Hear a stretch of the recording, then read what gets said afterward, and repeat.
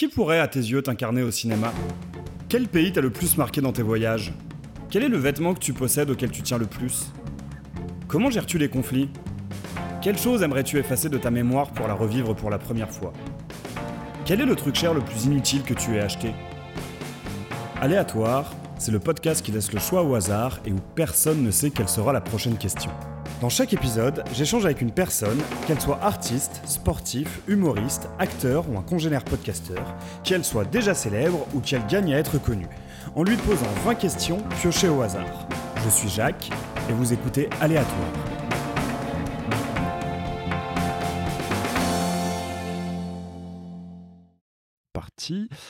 Bonjour à toutes et à tous, chers auditeurs et auditrices d'Aléatoire. Je suis ravi de vous retrouver en compagnie de quelqu'un qui m'avait été recommandé par Daikel dans l'épisode je ne sais plus combien. Je suis donc en compagnie de Guillaume Scaillet. C'est ça. Je dis bien ça ? Tout à fait, bravo. Bonne prononciation, parfait. Alors Guillaume, tu es à la fois et réalisateur et musicien, donc les deux casquettes pour lesquelles Max voulait que je te rencontre. Par quelle partie tu as envie de commencer pour te présenter ? Déjà oui, je suis réalisateur avant tout, je suis scénariste, c'est ma formation, c'est pour ça que je suis rentré à la FEMIS, donc je suis sorti il y a 1 an et demi à peu près. Donc mon taf en fait, on peut commencer par là parce que mon vrai métier, ce à quoi je gagne de l'argent, c'est vraiment le scénario. Donc j'ai la chance aussi de gagner de l'argent avec des scénarios que je fais pour moi, donc qui ont vocation à ce que je les réalise moi. Mais c'est pas tout, voilà, parce que je pourrais pas, je suis très loin d'avoir un niveau de notoriété et d'assise dans le métier suffisant pour que ça soit, pour être en autarcie à ce niveau-là. Donc j'exerce aussi comme scénariste, donc avec d'autres auteurs, d'autres réalisateurs, pour de la série, pour des courts-métrages, des longs-métrages, des trucs comme ça. Donc voilà, et en effet, oui, en termes de réalisation, j'ai réalisé deux courts-métrages, voilà, dont un qui était pendant la FEMIS, qui était mon premier court-métrage. Donc qui était Jouvencel ? Jouvencel, exactement, qui était une comédie, voilà, un peu absurde, qui était produite par Moderato, qui sont des amis, mais qui était plus proche, c'était vraiment une toute petite économie, donc on était plus proche d'une forme d'autoproduction. C'était une super mise à mise à l'étrier, je sais pas. Mise dans le pédiluve, on va dire, vu que c'est un petit peu le film se passe dans une piscine, donc on va partir là-dessus. Et après, en sortant de l'école, je me suis un peu mis en bisbille avec une société de production qui s'appelle Caïman Production, qui j'ai eu la chance qui signe le développement de mon long métrage, mon premier long métrage, qui était mon scénario de fin d'études. De la FEMIS, et pour lancer l'aventure, ils m'ont proposé de réaliser un film qui a été préacheté par Canal+, donc voilà, qui s'appelle Creuse, qui est diffusé depuis cet automne sur la plateforme MyCanal, et qui est en gros ma première réalisation, on va dire professionnelle, dans la mesure où il y avait vraiment il y avait de l'argent, il y avait une vraie équipe, il y avait tout ce qu'il fallait. Donc voilà, 2 films très différents.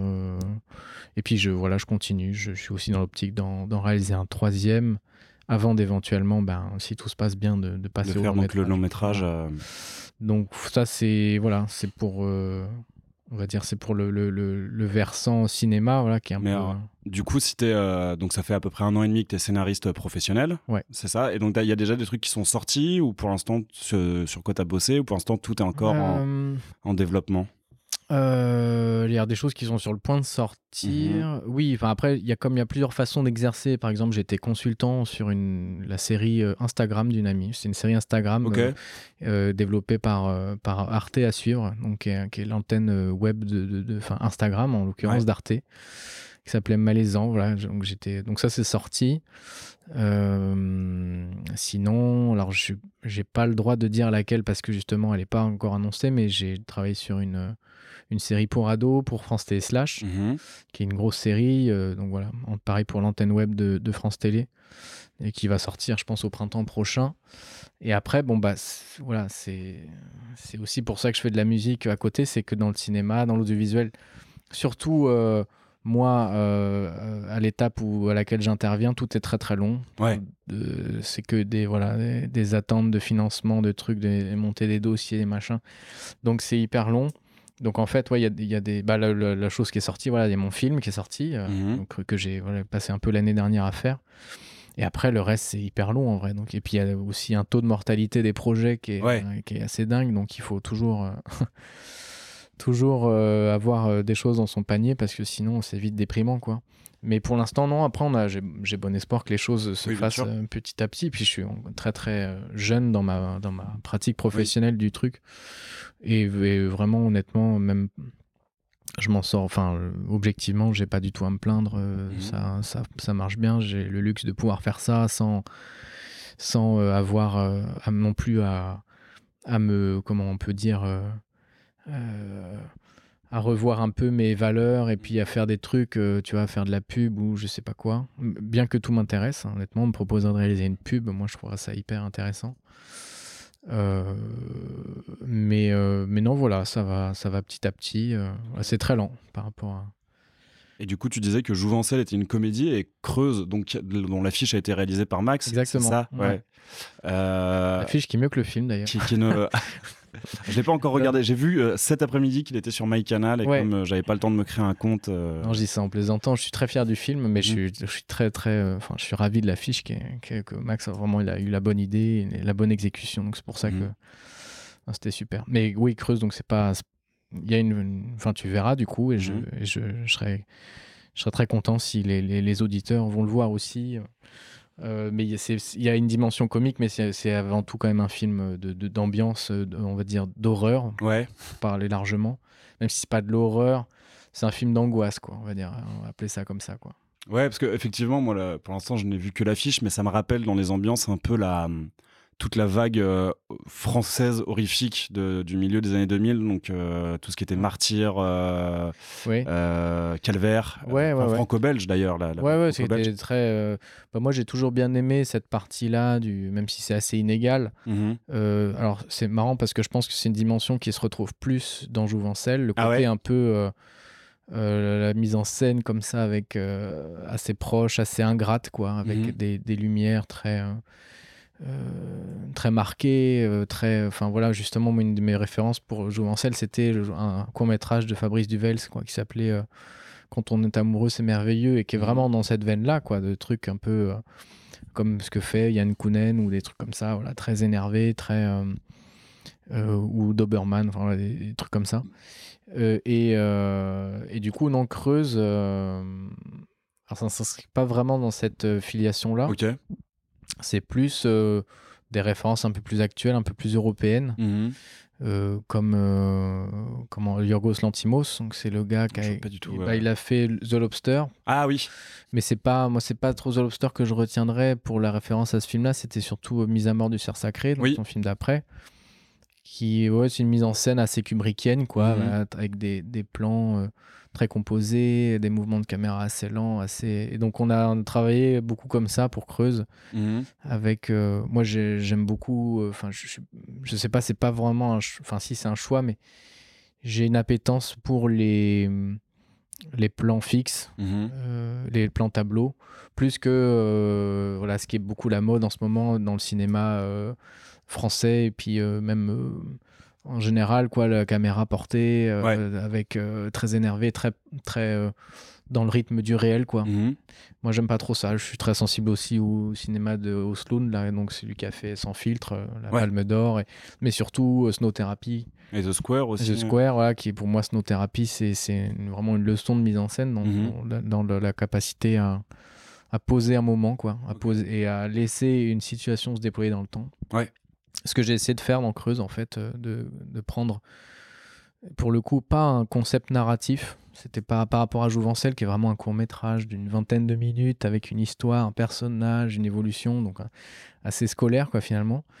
Creuse, c'est un film qui est plutôt concept, quoi. Ok. Qui prend une idée, qui tourne autour du son, voilà, je vais pas en dire trop, et qui la creuse, justement, jusqu'au bout, quoi. Okay. C'est plus un film que j'ai fait dans une perspective de me faire un peu la main en mise en scène, que d'asseoir encore une patte de scénariste donc c'est vraiment un film de mise en scène au sens large du terme, donc ça comprend presque le son même avant l'image. Ok, d'accord. Ouais, donc à regarder au casque dans la mesure du possible. Très bien. Ou très fort sur un gros système son. Ouais. Très bien. Et alors je vais faire la liaison entre réalisation, scénarisation et musique, mais t'as jamais été tenté ou été approché pour travailler sur des clips?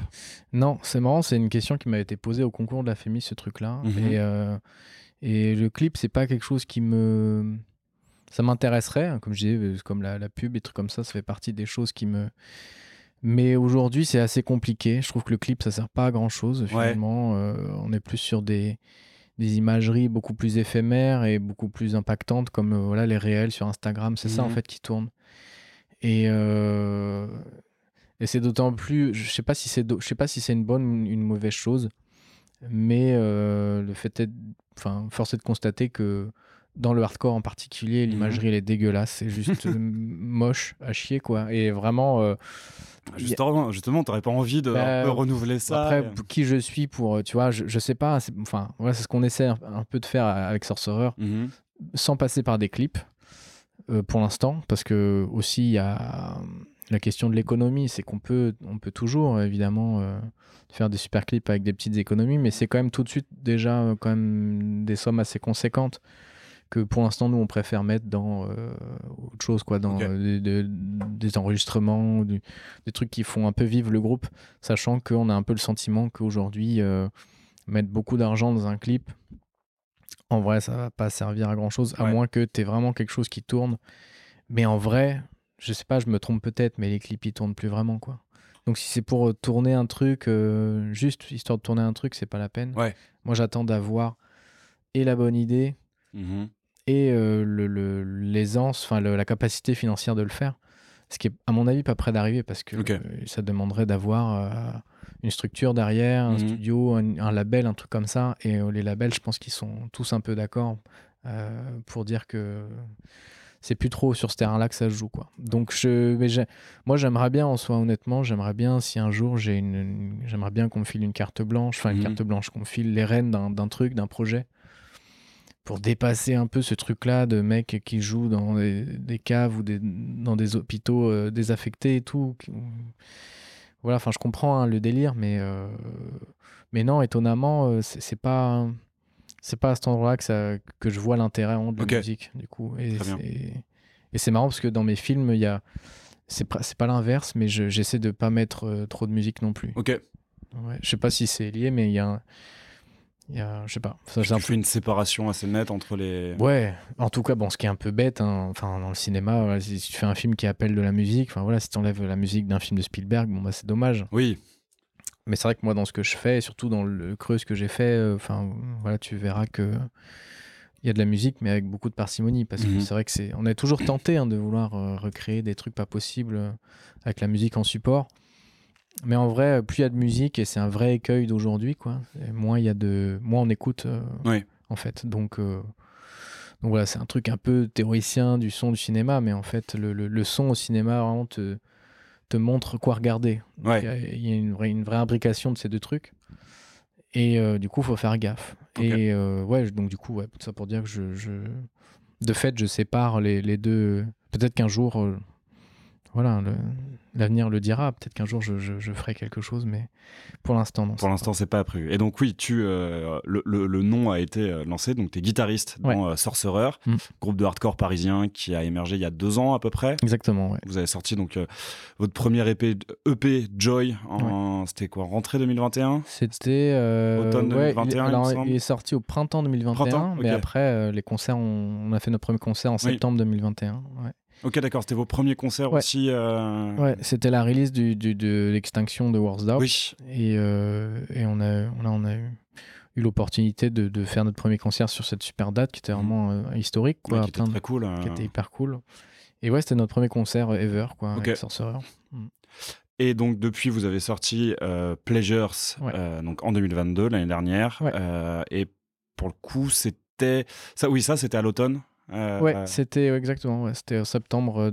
C'était il n'y a pas si longtemps, c'était en septembre dernier. Quoi. Parce que je me souviens avoir croisé votre chanteur au concert de Abbat et Watain et tout ça. Et j'étais à moitié éméché. Donc je lui ai dit à moitié éméché que j'adorais Sorcerer, que j'avais hâte que le nouvel EP sorte. Et oui, je vous avais revu ensuite. Vous aviez, pareil, ouvert pour Worst Doubt et Karma, Glazart pour la release. Et du coup, c'est ton premier groupe, premier projet, Sorcerer, ou t'as déjà, avant ça, t'as eu des projets musicaux? Non, alors avant ça, j'ai un groupe de punk hardcore qui s'appelait Mind Awake, qui était un groupe vegan straight edge. Bon, c'est pas un style musical. Enfin, il y a des gens qui disent que oui, moi je pense que non, mais en tout cas, non, c'était un groupe qui creusait, une veine un peu politisée, tout ça, et à l'époque, je crois qu'on était un peu le seul groupe français dans ce style-là, qui était vraiment vegan straight edge, et c'était des super années. C'était c'est quand je suis arrivé à Paris, moi, que j'ai rencontré donc Dom, qui était batteur de Mind Awake et qui est maintenant chanteur de Sorcerer, et que Soufiane, qui était le chanteur de Mind Awake. J'ai rencontré ces deux gars-là, qui étaient vraiment mes premiers amis de la scène parisienne. Ça devait être en 2013 quand je suis arrivé. Et donc le groupe, ça s'est étalé entre 2013, 2014 plutôt, et 2019. Je crois qu'on a fait notre dernier concert, parce que moi après, quand je suis rentré à l'école et tout ça, c'est un groupe qui avait fait son temps, en tout cas moi dans mon ressenti. Donc c'était mon premier groupe où vraiment on a fait des tournées, des trucs comme ça en Europe, on a sorti un album, des trucs comme ça, donc on a fait ce qu'on pouvait, dans la mesure où c'est pas un style qui est... c'est encore moins facile, les styles comme Mind Awake, je trouve, en France, que des styles plus hardcore, parce que c'était pas du tout métal, quoi, ou très très peu. Et avant ça, quand j'étais gamin, j'ai un groupe qui s'appelait Science of Depravity, qui était un groupe de deathcore, de metalcore deathcore. Mais c'est quand j'étais à Orléans, c'est quand j'étais un petit peu inconséquent. Non, c'était super... C'était des super souvenirs, quoi. Mais pour le coup, c'était mon premier groupe. Tu rêvasses. Alors, l'avantage, c'est que c'était assez technique, donc je me suis formé toute la technique dont j'ai plus vraiment besoin aujourd'hui. Mais c'était un truc qui tricotait un tout petit peu. Du coup, en tant que guitariste, c'est ça mon école, c'est que je te disais en off. Moi, je viens plutôt de ces trucs-là, quoi. August Burns Red, Job for a Cowboy. Spiced Icons. Exactement. Ouais, c'était la famille. Donc en fait, c'était mon premier groupe. Donc là, Sorcerer, c'est mon deuxième groupe, mais c'est la première fois qu'on a un peu... que ça marche comme ça, quoi. Même si ça marche dans de tout petits microcosmes du hardcore français, etc., mais qu'on sent qu'il se passe quelque chose. Toute proportion gardée, et ce qui est hyper agréable, quoi. Et du coup, c'est toi qui compose dans Sorcerer, vous le faites à plusieurs ou alors, dans un premier temps, c'était et ça reste quand même beaucoup moi, mais aujourd'hui, par exemple, là, on est en train de composer l'album qu'on va enregistrer fin 2023. Et le processus de création, c'est plutôt... je suis avec Timothée, donc, qui est le bassiste de Sorcerer, et qui a vraiment un pied, voire les deux pieds dans la prod. Et lui, il est très, très fort dans tout ce qui est... compo, pré-prod, etc. Agencement trouver des arrangements, des structures, des trucs comme ça. Donc on est très complémentaires, lui et moi, dans la mesure où moi, vu que Sorcerer, c'est un peu mon bébé, je ramène un peu on va dire les fondations du truc, l'âme, le petit truc qui va faire que. Et puis du coup maintenant on est plutôt en duo et on compose ça en duo. Et après on reprend tous ensemble, quoi. Oui, sur la musique, oui, c'était moi qui avais composé les premiers trucs qu'on lançait la machine, ouais. Et donc on disait aussi en off que y a quand même, les deux restent très liés parce que le nom Sorcerer est une référence cinématographique au film de Friedkin, et vous utilisez aussi pas mal de samples de films dans vos morceaux. Bah ça c'est un petit kiff. C'est vrai que comme je te disais, on n'a pas la prétention de vouloir refondre toute l'imagerie du hardcore, mais comme on fait un hardcore qui est plutôt sombre, qui va taper aussi beaucoup dans le post, donc que ce soit post-hardcore, post-black, post-plein de trucs, qui sont des imageries beaucoup plus travaillées. Moi, je sais que j'étais beaucoup influencé par justement le Church of Ra, enfin tout ce qui se passe, qui ont des imageries comme ça, ou même Death Wish, tu vois, tout ce qui est un petit peu sorti et où il y a de la recherche picturale, visuelle. Bon, bah, c'est vrai que on a tout de suite eu envie de chiader un petit peu le délire, et assez naturellement, c'est vrai que tout le monde utilise des samples dans le hardcore, mais voilà, moi j'aime bien diguer un peu, même si c'est pas des films hyper inconnus, mais ça vient habiller la musique de façon assez singulière. Et c'est vrai que du coup, moi la dimension cinématographique du groupe, c'est un truc qui est assez inné, enfin qui est pas vraiment calculé. Parce que c'est Dominique et moi qui nous occupons vraiment de la direction artistique au sens large. Donc tout ce qui est, on fait ça aussi avec Kevin de Délivrance, où du coup tout ce qui est pochette, même communication, tout, voilà, on essaie de réfléchir à faire quelque chose de cohérent.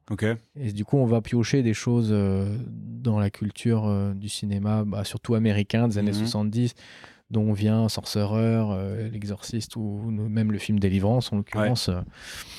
Parce que voilà, c'était une décennie qui était assez marquante et qui a donné plein de films comme ça assez violents. Et cette patine-là, je trouve elle va bien avec la couleur des riffs de ce qu'on essaie de faire avec Sorcerer, qui est un truc qui est plus mélodique que juste rythmique, quoi. Ouais. Parce que du coup, ils sont tirés de quel film exactement, les samples? Sur Joy, il y en a d'un film des années 70 qui s'appelle Long Weekend, qui est un film australien d'une espèce de survival d'un couple dans la nature, qui est hyper bien. Je vous engage à regarder la version de 70, pas le remake pourri. Il y a un moment, il y a un truc en japonais, c'est The Stranger. Donc voilà, le film coréen de 2016. Et est-ce qu'il y en a un autre? Après, on a utilisé des trucs deux samples de Possession de Zulawski.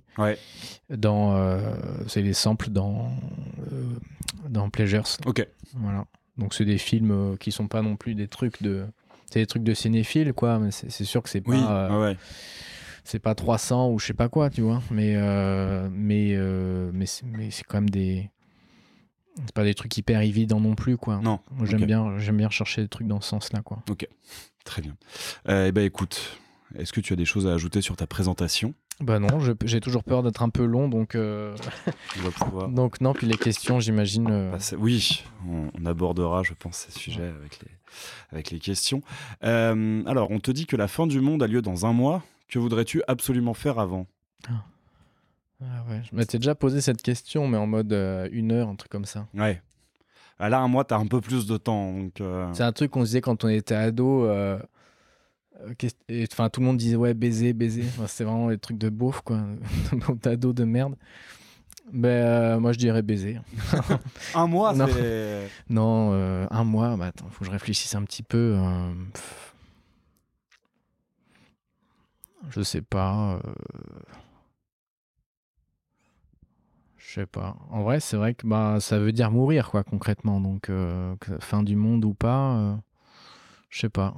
Il y a plusieurs alternatives, des alternatives très égoïstes, quoi. Je sais pas, je pense que tu as envie quand même de te rassembler avec les gens que tu kiffes, ta famille, et je sais pas. En vrai, je pense que ça serait assez intéressant, ça donnerait un truc assez explosif. Je réponds sans répondre là-dedans, mais je sais pas, il y a des trucs qui me traversent l'esprit, bien sûr. Je me dis, ouais, t'aurais envie de faire un film, mais en réfléchissant 2 secondes, tu dis, à quoi bon? Parce que tu fais aussi des films pour la postérité. Pour la postérité, ouais. Pareil pour la musique. Donc, non, ça serait sur un truc tu t'essayes de, justement, je pense que là, tu revois beaucoup de tes priorités. Et tous ces trucs-là, je pense que ça passe largement au second plan. Et, avec la musique, tu peux peut-être décider de partir en tournée, ouais. la dernière tournée avant la fin du monde. Ouais, je sais pas. Bah, de toute façon, après, il y aurait de la sidération quand même Oui. à passer. C'est quand même un peu badant. Mais ouais, je pense que tu passes quand même du temps. Tu essaies de construire des derniers souvenirs, des trucs comme ça, quoi. Je sais pas si c'est pas très précis comme réponse ou alors peut-être que voilà, ça te permettrait de faire des trucs complètement que tu n'aurais jamais osé faire. Enfin, moi, je sais pas, hein, je pense pas du tout, hein, mais jamais tu me feras sauter en parachute ou en élastique, tu vois. Mais je sais pas, peut-être que je pèterai un câble et que j'aurais envie de tout faire. Ok, ouais. Je sais pas. Tu te dirais Nick. Ouais. On va essayer le parachute, voir ce que ça vaut. Ouais, je sais pas. Bah ouais, franchement, pour histoire de mourir, bon. Si tu pouvais hacker l'ordinateur d'une personne connue, de qui serait-ce? Elle était tombée avec Max, celle-ci. Ouais, je me souviens plus de ce qui est. Il avait répondu l'ordinateur du réalisateur du film Les Lois de l'attraction. Ah oui, parce qu'il a une version. C'est ça. Il y a la version de 3 heures du périple en Europe qui est immontrable. Et il veut absolument voir ce film. Bon, je sais pas, je dirais que c'est pour se placer dans une perspective de justicier, tu vois. C'est pareil, tu as plusieurs façons d'entrer dans la question, mais par curiosité, je sais pas. Mais si tu as envie de faire tomber quelqu'un, tu dis, bon, bah, je sais pas, j'irai. Je sais pas, une bonne fois pour toutes, quoi. Des mecs qui font chier comme Macron, ou je sais pas, tu vois, tu vas et tu. Enfin, je dis ça, c'est vraiment c'est hyper simpliste hein, comme réponse, mais. Oui. Bernard Arnault. Ouais, tu vois, des mecs. Mais en même temps, en disant ça, je me rends compte qu'en fait, ça changerait rien. C'est des mecs, même s'ils ont des gigas, des téraoctets de pédoporno, tu vois, les mecs, ils se trouveront toujours le moyen de contourner le truc, quoi. Donc, je sais pas, sans aller là-dedans, quel ordinateur j'aurais envie de hacker? Après, en hackant leur ordinateur, tu peux peut-être avoir accès à leur compte en banque. Ah ouais, bah alors là, direct. Bah, tu fais d'une pierre deux coups. Hein. Tu fais Elon Musk, tu vois, lui, quand même. Oui. Déjà, je sais pas, tu mets plein de pare-feu. Enfin, je sais pas, je suis pas du tout informaticien, mais tu l'empêches de. Celui, c'est vraiment un symptôme de la merde, quoi. Ah oui. Elon Musk, c'est quand même un projet, quoi. Donc, ouais, tu vas chez Elon Musk et tu l'exposes pour tous les trucs ignobles qu'il doit. Parce que ce genre de mec, c'est sûr qu'ils ont des délires de fou, quoi. C'est sûr que les ultra riches, les ultra trucs, ils ont forcément des. Donc ouais, tu fais une pierre deux coups, tu lui vides son compte en banque et puis tu l'exposes. Ouais, je pense que c'est pas très original comme réponse, encore une fois, mais toi, t'aurais une. Je sais plus si t'avais répondu. Oui, bah, je crois que c'est lui qui me l'avait posé, mais ce serait Jeff Bezos ou ce genre de personne. On dilapide la fortune et puis on les fait tomber. Et j'avais aussi répondu par curiosité. J'irais dans les ordinateurs de Van Record. Parce que je suis un immense. Enfin, mon groupe préféré, c'est The Devil's Blood. Ouais. Les auditeurs et auditrices vont finir par le savoir. Et quand ils se sont séparés, ils avaient annoncé un album live, un EP acoustique et un autre truc. Et je voudrais accéder à ces choses-là. J'ai envie d'écouter ça. Parce que toi, par curiosité, il y a un réalisateur ou un musicien où t'aimerais fouiller Musicien, je vois pas trop. Non, en vrai. Des trucs où, comme toi, où je suis frustré de pas avoir ce truc-là qui est sorti ou quoi, pas trop. Mais ouais, t'as des films Mais après, je sais pas dans quelle mesure. T'as des vieux films qui sont perdus. Parce que quand c'est au niveau de la péloche, bon, c'est compliqué. Mais en vrai, je sais pas trop parce que t'as toujours des ressorties là, avec des versions Director's Cut assez régulièrement. Donc t'as l'impression qu'en fait, les gens ils les ont. Mais là, tout de suite, je suis sûr que je pourrais en trouver en réfléchissant beaucoup. Mais je suis sûr que ça existe, quoi. Les trucs où je me suis dit merde, putain, ça verra jamais le jour et c'est bien dommage. Là, tout de suite, non, je vois pas. Mais c'est sûr que ça existe. C'est sûr que. La mort te fait-elle peur? Ah ouais, c'est marrant, j'ai pensé à la mort il y a genre 2-3 jours. Ben ouais, franchement, quand y penses, ouais.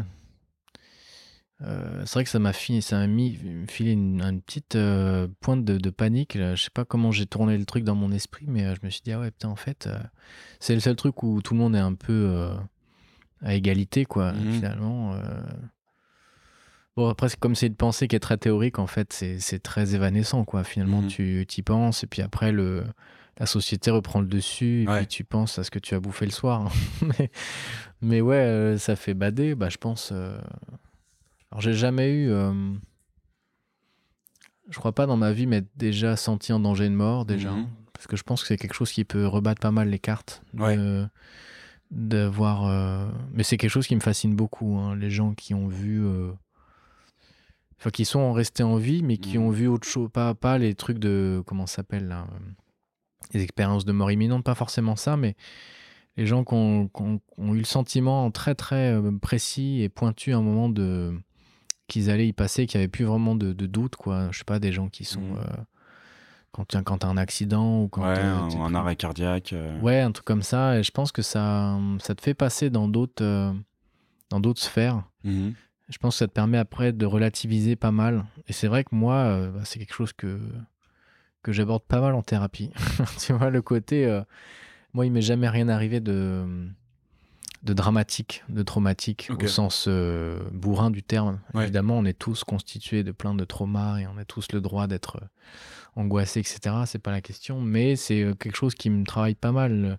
Le sentiment d'avoir été très chanceux toute ma vie, quoi, de A à Z.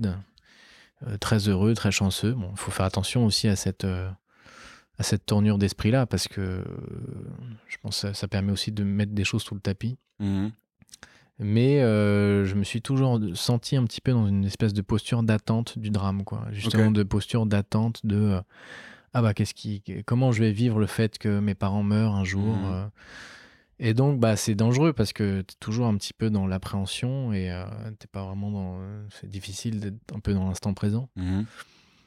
Donc oui, moi j'ai peur de la mort, surtout celle de mes proches, en fait. Finalement, c'est quelque chose qui m'a beaucoup angoissé quand j'étais gamin. J'étais omnubilé par...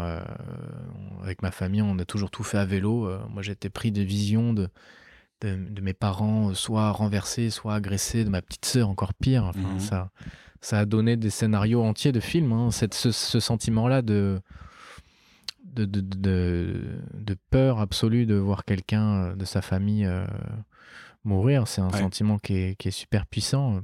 Et c'est intéressant parce que c'est la mort d'un autre vécue par son prisme à soi. Donc mais ma mort à moi, non. Je sais pas. Pourtant, je reçois des lettres de la casse-retraite, mais on n'est pas encore là, ça va. Y a-t-il un point commun à tes amis ? Mes amis, ils sont drôles. Ok. Ouais. Moi, je sais pas, ça vient un peu comme ça. Mais j'aurais beaucoup de mal à être ami avec quelqu'un qui me fait pas un tant soit peu rigoler d'une certaine façon. Le plus important, c'est que tu te sentes bien et que tu sois avec. Bien sûr. Parce que finalement, ils sont assez différents, quoi. C'est vrai que par exemple, les gens mes amis du cinéma, pour reprendre cette grande dichotomie de ma vie, sont pas du tout l'une et pareille que mes amis de la musique. Puis j'ai des amis, j'ai des sphères d'amis, de copains, de potes, on appelle ça comme on veut, mais qui sont assez variés.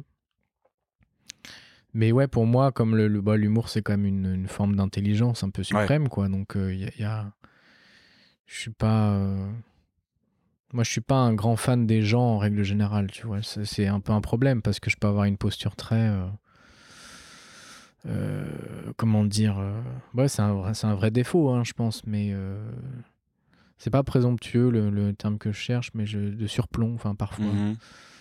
Je vais avoir le jugement facile. Je sais que voilà, c'est un vrai problème parce que j'ai pas du tout envie d'être quelqu'un comme ça. Mais de fait, c'est vrai que je me laisse pas facilement approcher comme ça. J'ai assez rapidement des a priori que pour le coup, ce qui est moins un défaut, c'est que j'ai pas trop de mal à revenir dessus, quoi. Ok. Donc ça va. Mais j'ai conscience de ce truc-là. Et du coup, ouais, je peux être assez snob, honnêtement. Je travaille dessus, hein. Mais ça se caractérise comment ? C'est genre quand tu vas parler de cinéma avec des gens ou Non, en vrai, non. Enfin, je dis ça, c'est vrai que moi, j'aime surtout bien écouter les gens, en vrai. Ok. C'est pour ça. Et après, je suis capable aussi de... Moi, j'ai un autre défaut, c'est que je suis capable de m'écouter parler aussi. Donc, et j'aime bien les gens où j'ai mes amis, où j'ai le sentiment de pas avoir besoin de m'écouter parler. Donc, des gens, ouais, évidemment, il y a l'humour, mais il y a aussi des gens qui sont passionnés et du coup passionnants, quoi, qui ont un truc en plus. C'est pour ça que, bon, ben... Moi, tu vois, je vais pas trop en soirée, par exemple, parce que c'est vrai que... Enfin, ça dépend lesquelles. Quand c'est des soirées avec que des gens, voilà, de la musique ou du cinéma, ça peut être hyper cool parce que tu as des conversations hyper ciblées, hyper enflammées, tout ça. Mais beaucoup trop souvent, je me suis retrouvé dans une posture d'être un peu le gars enfin, tu vois, le clown qui est un peu le centre de l'attention parce que... Voilà, t'es straight edge, t'es vegan, tu fais du métal, t'es artiste entre guillemets, tu fais du cinéma, t'es des tatouages et tout. Enfin, en fait, ça s'arrête jamais. Et du coup, t'es là un petit peu à déverser ton truc. Et en fait, bah, dans ces cas de figure-là, les gens se donnent pas trop à toi. Et c'est un peu déprimant parce qu'on a l'impression que tout le monde est un peu un clone de quelqu'un d'autre. Enfin, et du coup, j'aime pas trop cette impression-là. Et je sais pas, je digresse un petit peu, hein, pardon, mais... mais non, bah oui, par rapport à comment ça se matérialise, je pense, bah déjà, je suis pas le gars qui va sortir le plus. Paradoxalement, je suis pas forcément quelqu'un qui va au-devant. Des gens. Tu vois, quand on est en tournée, par exemple, bah moi, ce côté-là qui est très important dans la vie d'un groupe, c'est-à-dire de tisser des liens, des amitiés, pas que de façon intéressée, tu vois, parce que je pense que c'est quelque chose qui doit rester honnête. Mais moi, j'arrive pas trop à le faire. Tu vois, je délègue ça un peu à Dominique, qui est hyper fort là dans la tchatch avec, tu vois, on va parler en anglais avec les mecs de tel groupe et tout. Et, moi, je sais pas, j'ai une façon de vivre ça je suis un peu solitaire, moi.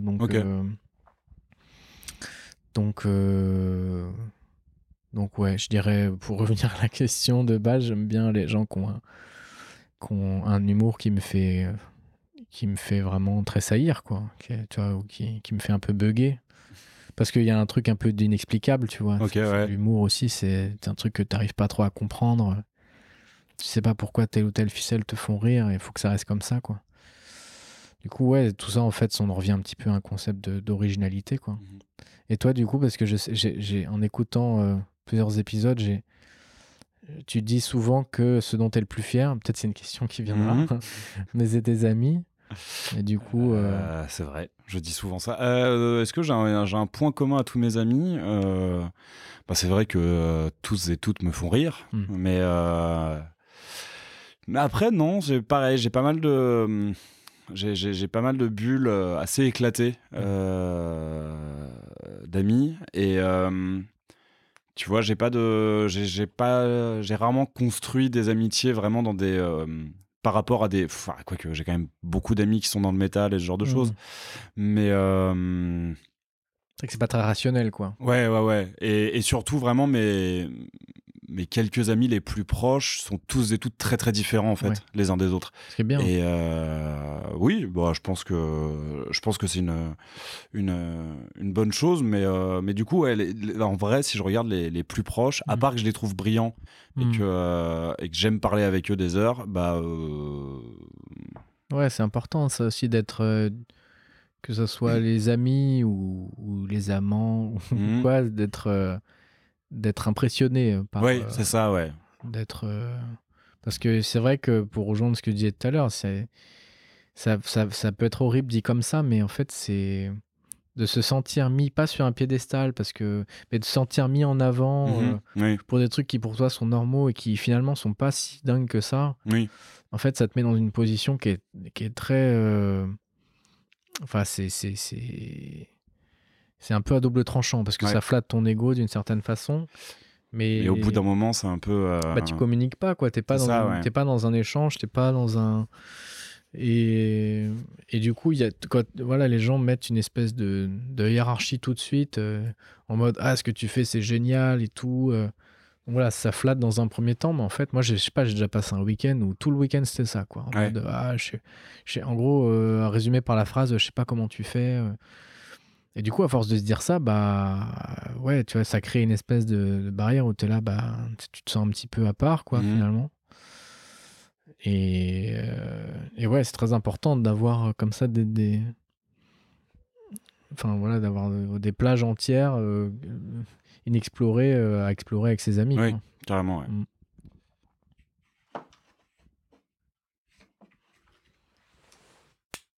Ah oui. As-tu une cicatrice qui a une histoire particulière? Extérieur. Intérieur, Oui. on s'est tous fait larguer. Oui, bien sûr. Une histoire particulière, une cicatrice. Ouais, je me suis ouvert plein de trucs. Je me suis jamais rien cassé. J'ai une cicatrice sur mon front en mode Harry Potter, mais c'est le forceps, c'est ma naissance, quoi. Ok. Ce qui est assez marrant parce qu'un jour, dans le cadre d'un exercice de la Fémis, justement, j'ai demandé à mes parents de me raconter ma naissance et j'aurais pas dû parce que c'était vraiment glaçant, quoi. C'était un bain de sang. Ok. Donc je sais pas, après je m'en suis servi pour m'expliquer un petit peu, rationaliser le goût que j'avais pour la violence au cinéma ou dans la musique. Parce que là, ça a toujours été un point d'interrogation pour moi. J'ai pas du tout grandi dans une famille qui écoutait du rock. Enfin, moi, ma famille, ils écoutaient des Beatles ou alors de la musique brésilienne. Ok. Pas du tout. Pas du tout. Et donc, c'était très bizarre pour moi de me mettre à kiffer la compile où il y avait Eyeless de Slipknot et Blind de Korn. Je sais pas du tout d'où ça vient. Et du coup, je dis pas qu'il faut à tout prix avoir une réponse à ça, mais de fait, je suis né dans le sang, quoi. Je suis né vraiment, apparemment, le docteur qui m'a fait naître, il s'appelait Omar, et et c'était un boucher, quoi. Ok. Genre, il était connu pour ça, quoi. Et vraiment en mode, ouais, ils m'ont sorti à la pince et tout. Donc ça avait l'air assez violent. Ça, c'est la première cicatrice, donc c'est peut-être la plus importante. Mais après, non, j'ai pas trop de trucs. Je me souviens, moi, de mes premiers points de suture où je m'étais... tu sais, il y a les crocodiles, là, quand t'es en maternelle, les crocodiles verts, là. C'est des espèces de balançoires en plastique, mais tu sais, de balançoires... Ah oui, où tu te mets chacun d'un côté du crocodile. Et puis j'avais un pote, il était un peu gros déjà, et puis il m'a fait vraiment... voler. Moi, j'étais un poids plume, mais il m'a fait voler. Je me suis éclaté la gueule contre le banc. Ok. Et ouais, je me suis ouvert le crâne du coup, quoi. Mais finalement, non, je suis assez... Comme je suis pas très casse-cou, moi, j'ai pas trop de cicatrices qui ont des histoires particulières, quoi. T'as pas de cicatrices liées au pit? Non, moi, je suis vraiment une flippette. Hein. Ouais. Moi, j'ai une façon de kiffer les concerts de hardcore qui est peut-être plus intérieure. C'est plus dans le ressenti. Ça m'est arrivé quand j'étais plus jeune d'y aller quand vraiment t'es pris dans le truc. Mais moi, le côté dangereux que j'affectionne et le côté... justement, moi, c'est pas une limite au-delà de laquelle je vais. Je suis impressionné de voir les coups que certains mettent et se prennent. Mais je suis très... très impressionnable, moi, en vrai. Donc, tout ce qui est... Même si j'aime... ce côté cadré de la violence, etc. Et d'un autre côté, au cinéma, par exemple, je vais avoir aucun mal à mettre en scène, Creuse, voilà, c'est un peu gore et tout, mais, ou à voir des trucs qui sont ignobles, parce que c'est cadré. Mais quand c'est dans la vraie vie, c'est vrai que moi, je suis tétanisé, quoi. Ok. Donc, c'est vrai que j'ai du mal à aller au-delà de ce truc-là. J'ai déjà essayé de faire de la boxe 1 an, mais j'étais avec mon pote Kevin qui fait 2 mètres. Du coup, j'ai rien appris, quoi. C'était juste, je pense que lui n'a rien appris, moi j'ai rien appris parce qu'on était tout le temps en binôme, et en fait, voilà quoi. Il y avait plus d'allonge. Ça fait pas grand chose, quoi. Donc c'était un peu un échec. Mais parfois, je me dis, ouais, que ça me ferait du bien, en règle générale, de me prendre 2-3 beignes. C'est pas un appel aux gens. Ne me frappez pas coller une, mais... la prochaine fois, mais quand même par rapport à ce que j'ai dit tout à l'heure sur les traumas et sur parfois ce sentiment que j'avais que la vie m'en a pas encore fait baver, ça se retrouve un petit peu là aussi, quoi. Donc non, justement, je fais en sorte de préserver mon intégrité physique. Ok. Après, bon, est-ce que pareil, les tatouages, est-ce que c'est cicatrices, voilà, je pense qu'il y a un lien. Tu te couvres de tatouages, il y a évidemment le côté sociable et être vu, il y a le côté kiff, il y a le côté culture, il y a le côté mais justement le côté aussi résistance à la douleur et s'imposer, pareil, une espèce de violence très cadrée, choisie, délimitée. Et je pense que le sentiment de satisfaction, je sais pas, toi, tu as des tatouages, non.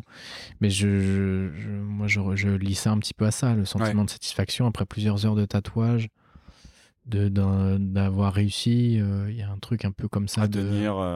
Ouais, je pense que c'est en grande partie ça qui fait le sel un peu enfin, me concernant, le sel du truc. Mais non, pas de cicatrice notoire. À côté de. Quand même, celle de la naissance dans le sang, elle est. Ouais. Mais vu que tu as évoqué les tatouages, et donc l'idée, c'est est-ce que tu as une cicatrice qui a une histoire particulière, sans te demander forcément, tu es du genre à accorder beaucoup de sens aux pièces que tu te fais tatouer, ou plutôt à juste choisir de belles pièces et à. Parce que tu veux de belles pièces sur ta peau Non, au départ, oui.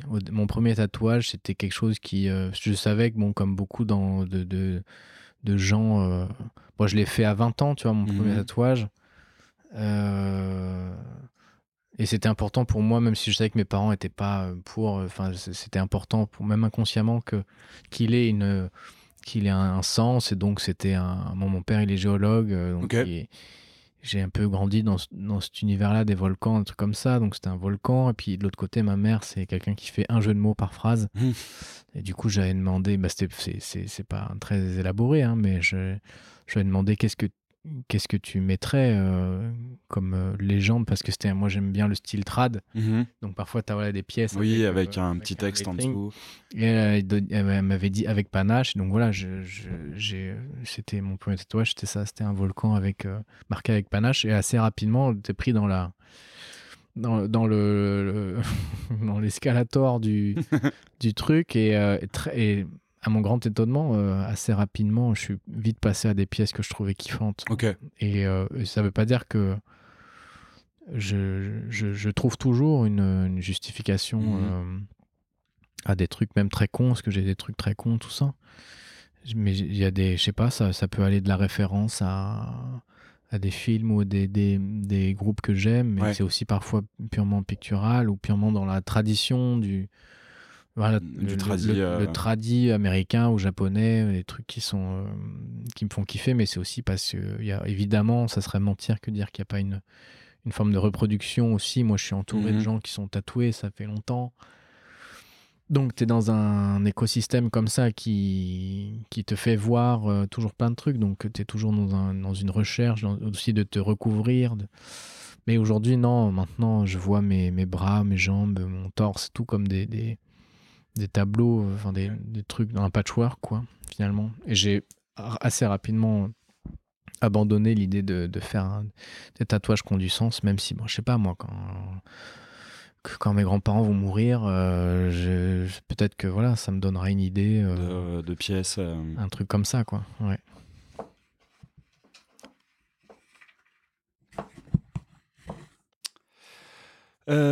Es-tu pudique ? Ouais, c'est une bonne question. Parce que, d'une certaine façon, ce que je fais, que ce soit en musique ou... Enfin, quand on écrit de la musique ou quand on écrit des films ou encore plus peut-être même quand on les réalise, c'est aller au-devant c'est se mettre un peu ses tripes sur la table, quoi, d'une certaine façon. Je ne vais pas reprendre le vocabulaire de l'artiste écorché, mais il y a quand même ça. Je sais que moi, ma scolarité à la FEMIS, c'était 4 ans qui étaient hyper intenses, hyper passionnants, mais c'est 4 ans qui sont difficiles dans la mesure où tu écris un long métrage par an et puis il y a toujours beaucoup de toi qui vient avec. Même si moi, j'ai justement plutôt tendance à aller au-devant d'histoires qui me semblent éloignées de moi, parce que je sais très bien que je vais y mettre beaucoup de moi. Donc il y a un truc qui est difficile parce qu'on te juge sur quelque chose qui est vraiment... Voilà, c'est une forme d'atteinte à ta pudeur, mais pareil, qui est choisie, qui est assumée comme telle. Donc c'est assez antinomique de dire oui, moi je me sens très pudique. Parce que, par exemple, même dans le rapport que je vais avoir avec des personnes de ma famille que j'aime énormément, tu vois, comme ma sœur ou même des très proches amis, je vois très bien que j'ai une façon d'aimer qui est très pudique, ou qui n'est pas dans l'effusion, qui est plutôt même dans une forme, et ça je travaille dessus aussi parce que c'est pas toujours très agréable, mais qui est dans une forme de... la pudeur devient assez rapidement une forme de... pas de froideur, mais de distance, un truc où je suis tout de suite inquiet, et donc je prends les émotions par le côté un peu négatif des choses. Donc c'est vraiment une forme de pudeur. Mais je sais pas, il doit y avoir un équilibre là-dedans, quoi, parce que c'est vrai que je passe ma vie à... Moi, ma vie professionnelle ou voilà, ma vie d'artiste, on va dire, que ce soit en musique ou en cinéma, c'est ça, c'est de sortir des trucs de moi, donc il y a quelque chose qui est très antipudique. Mais je sais pas, c'est difficile de répondre à la question parce qu'il y a ce que je te dis sur le rapport que j'ai avec certaines des personnes qui sont les plus proches de moi. Mais de l'autre côté, tu vois, je suis là et je te dis ça. C'est vrai. Et je suis quelqu'un qui a... Comme j'aime bien parler aussi, c'est quelque chose dont j'essaye aussi de me méfier vis-à-vis de moi-même. C'est ma capacité à mettre l'autre en confiance en donnant beaucoup de moi-même, en étalant un petit peu des choses assez intimes, des trucs comme ça, quoi, comme pour mettre en confiance. Je sais pas, ça pourrait s'assimiler à une espèce de stratégie de séduction. J'espère que ça l'est pas tout le temps. Mais j'ai identifié ça dernièrement chez moi, quoi, de ce truc-là de comment créer du lien avec l'autre, en créant un espace de confiance, en me mettant en avant moi. Ce qui est assez intéressant parce que finalement, il y a ces deux dimensions cohabitent, quoi. Donc je saurais pas te dire. Peut-être que toi, tu as une idée plus tranchée vis-à-vis de toi-même. Je sais pas. Non, en vrai, je sais pas trop non plus. J'aurais tendance à dire que non, parce que je fais ce podcast et je parle pas mal de moi dans ce podcast, et c'est vrai que j'ai tendance à me livrer assez rapidement à partir du moment où j'ai confiance avec quelqu'un. Et à côté de ça, tu vois, c'est assez marrant, mais j'habite en coloc depuis 2-3 ans, et souvent quand j'entends des histoires de coloc, j'ai un peu l'impression que se voir à poil entre colocs, c'est un passage un peu automatique, ce qui n'est jamais arrivé, arrivé chez moi, et jamais, tu vois, je vais sortir de la salle de bain si je suis pas habillé, par exemple. Donc j'ai peut-être un rapport au... Je pense qu'effectivement, ce que je suis intérieurement, j'aurais tendance à dire que non, en fait. Mais physiquement, je pense que j'ai une certaine pudeur. Ouais. C'est vrai que on va parler de la pudeur physique, hein, mais c'est vrai que c'est... pour reprendre le truc du tatouage, moi je pense que ça m'a aidé. J'ai jamais eu un rapport complexe à mon corps. Enfin, beaucoup moins que d'autres gens à qui ça a posé vraiment des problèmes tout au long de... Moi, je me suis pas trop posé la question, mais j'ai toujours été un peu fluet, tu vois, un peu mince, un peu maigre, plutôt du côté des maigres, et donc quand t'es un mec, maigre, ça veut dire faible, quoi. Ça veut dire pas très masculin, ça veut dire plein de choses.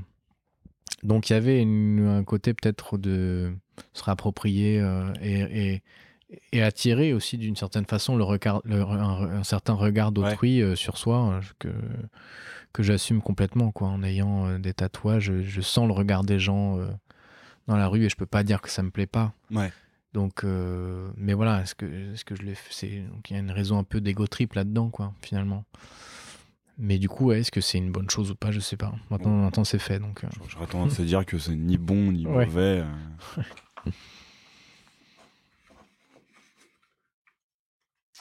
À quelle chose imaginaire croyais-tu quand tu étais enfant ? C'est pareil, ça, je l'ai vu passer. Je me suis posé la question, et même sans micro, tout ça, je savais pas trop, quoi. C'était pas imaginaire, hein, mais les dinosaures, ça m'a pas mal posé problème, moi. Quand j'avais pas problème. Ça dépend d'avec qui tu es en train de discuter. Il y a des gens qui pensent que les dinosaures n'ont pas existé. Ouais, c'est vrai. Oui, tout à fait. Mais personnellement, je pense qu'ils ont existé. Oui, je pense. On peut relativement en être sûr quand même. Mais moi, je voulais faire paléontologue quand j'étais gamin, Ok. comme plein de gens. Oui, mais en plus, je pense que si tu as un père qui est géologue et il Ouais. y a un peu une forme de lien quand même. Qui était certainement plus inconsciente qu'autre chose, parce que j'ai jamais été Bien sûr. très scientifique et tout. Et dès lors qu'il a fallu mettre les mains dans le cambouis, moi, je suis très vite allé du côté de ma mère, donc qui est plutôt littéraire. Ok. Mais encore des questions que je me pose. Hein, je sais pas si. Je sais pas. Avec un autre système scolaire, peut-être que ça aurait été différent. Mais toujours est-il que oui, j'étais fan de dinosaures et j'étais fan de Jurassic Park. Et j'ai vu Jurassic Park quand j'étais peut-être un peu trop jeune, parce que ça reste comme un film assez impressionnant. Et je sais que ça m'a fait faire des cauchemars, vraiment. Et j'étais vraiment dans une relation amour-haine, enfin, amour-peur vis-à-vis des dinosaures. Ça me faisait vraiment flipper, quoi. Mais parce qu'après, non, je pense que quand t'es gamin, tu crois, même sans croire, à toutes les possibilités de créatures qui existent, quoi. Les monstres en dessous du lit, moi je sais qu'il y avait... Enfin, on se disait bonne nuit avec ma sœur et mon père, on était tous dans le même lit, tout ça. Moi je me mettais côté mur, tu vois, parce que je me sentais protégé par alors que tu vois, c'était... Il y avait un accès en moins. Il a fallu passer par 2 personnes avant d'arriver à moi, tu vois. Donc je sais que ça a pas mal structuré mes nuits d'enfance, quoi. Mais après, non, même des trucs cons comme le Père Noël, je sais même plus. Je pense que de façon tout à fait classique, j'y ai cru, puis à un moment, j'ai plus cru, quoi. Ouais.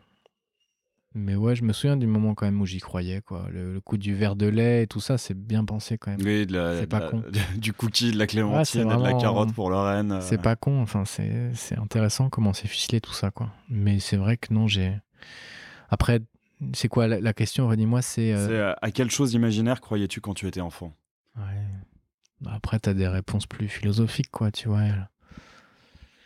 On se construit un peu dans des choses comme l'amour, tu vois, qui dure toute la vie. J'ai pas plus de... Enfin, disons qu'aujourd'hui, je dis pas que ça existe pas, mais disons que qu'il y a une certaine époque où pour moi, le seul amour qui valait d'être vécu, et la peine d'être vécu, c'était celui-là, quoi, un truc alors qu'en fait, non. Et puis, de toute façon, t'en sais rien, donc ouais. Voilà. D'ailleurs, je reviens sur les dinosaures. Est-ce que tu as encore un dinosaure préféré? Moi, j'aimais bien les vélociraptors parce qu'ils étaient, tu vois, ils sont rapides, ils sont présentés comme intelligents, ils sont un peu... Non, moi, j'aimais bien, c'est un peu typique, mais tu vois, t'avais cette séparation entre herbivores, carnivores, c'était marrant, hein, t'avais vraiment les gentils d'un côté, les méchants de l'autre. Et ouais, quand t'es un petit garçon, t'aimes bien les trucs qui font du bruit, qui font peur, les tyrannosaures. Je les connaissais tous à l'époque, hein, mais maintenant... Ouais, après, dans les herbivores, t'en avais qui faisaient un peu flipper quand même. Hein. Ouais, non, mais il y en a qui sont hyper marrants. Genre. L'ankylosaure. Ouais, l'ankylosaure, je pense à lui, celui avec la tête. Non, c'est celui avec la queue. Oui, où il y a 2 grosses massues au bout de la queue. Ah, celui-là, il est marrant, mais alors, même Triceratops, il est marrant. Oui. Mais celui qui est trop rigolo, c'est celui qui a une tête avec un œuf, enfin, qui a une coquille osseuse, là, qui se rentre. Attends, c'est comment tu vois, il se rentre dedans, t'es en mode bouquetin un peu. Et genre, ils font des trucs de parade nuptiale, comme ça. Ouais. Je sais plus comment il s'appelle, mais lui, il était vraiment rigolo, quoi. Parce qu'il fonçait tête baissée dans tout, quoi. C'était une espèce de masse vivante. Mais ouais, c'est vrai que les herbivores étaient plus marrants, quand même, que les carnivores, qui avaient tous un peu la même... Oui, le chara-design des carnivores est globalement... Ouais, c'est marrant. Mais c'est assez déceptif aujourd'hui avec les progrès de la science. Oui. On se rend compte que c'était juste des grosses poules, quoi. Oui. Les dinosaures, donc c'est un peu déceptif par rapport au truc que tu nous as vendu à Jurassic Park. Putain, c'est trop stylé. Rien que pour ça, c'est le meilleur film du monde, tu vois. Franchement, c'est génial, quoi.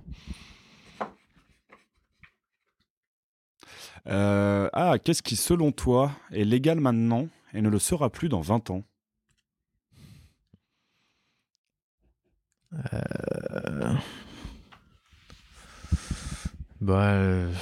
Je sais pas. Hein.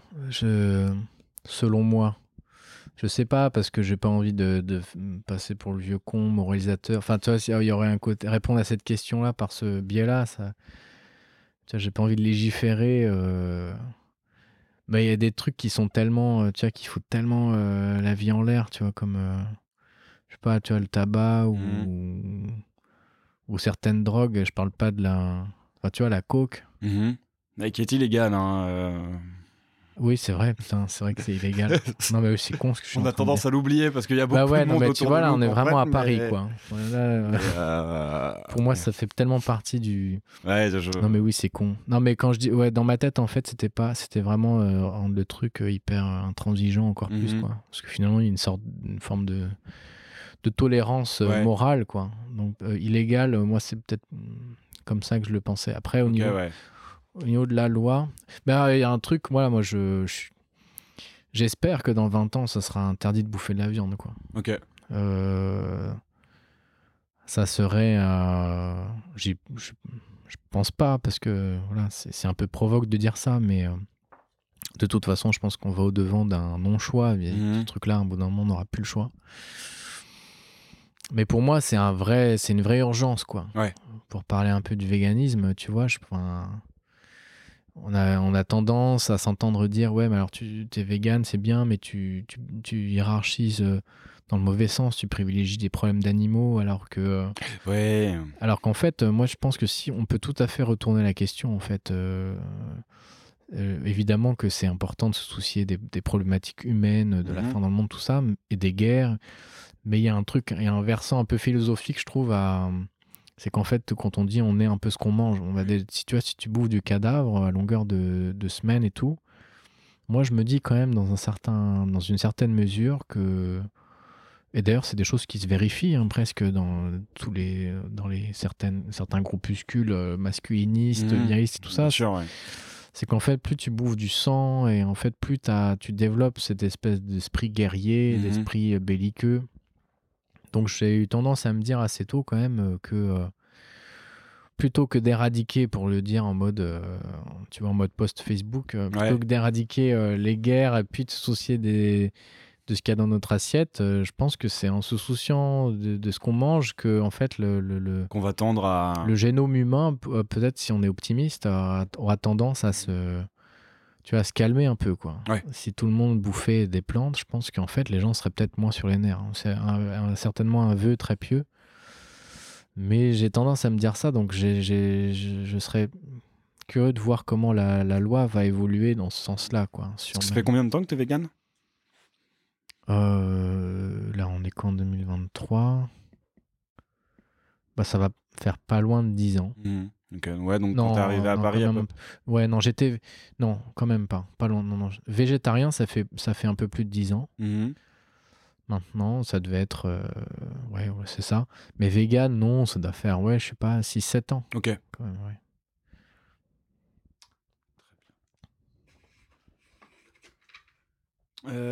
Es-tu rancunier? Ouais, je sais pas. Ouais, moi, j'ai un peu. Je sais pas si ça répond bien à la question, mais je suis un peu envieux, moi. Enfin, je suis un peu. Comme j'estimais, je suis assez... bon, ça, c'est un peu à côté de la question, je vais essayer de recentrer un peu. Non, j'allais dire que comme j'ai un côté assez ambitieux, Mhm. tu vois, parfois j'ai tendance à regarder ce qui se fait à côté, pas forcément toujours comme il le faudrait. Mhm. Enfin, disons que ça vient pas forcément nourrir des Ouais. super affects, donc pareil, encore un truc sur lequel je travaille. Mais rancunier, ouais, pas mal, ça dépend. En fait, si je suis pas en tort... Enfin, c'est un peu bateau, hein, dit comme ça, mais si j'estime vraiment que j'ai été floué, ouais, je pense. Après, c'est vrai que c'est marrant, on m'a pas trop fait de misère, j'ai pas Ok, trop été ouais. victime de méchanceté, tu vois, dans ma vie. Enfin, en tout cas, qui se prête au fait d'être rancunier, quoi, à la rancœur. Évidemment, t'as des gens...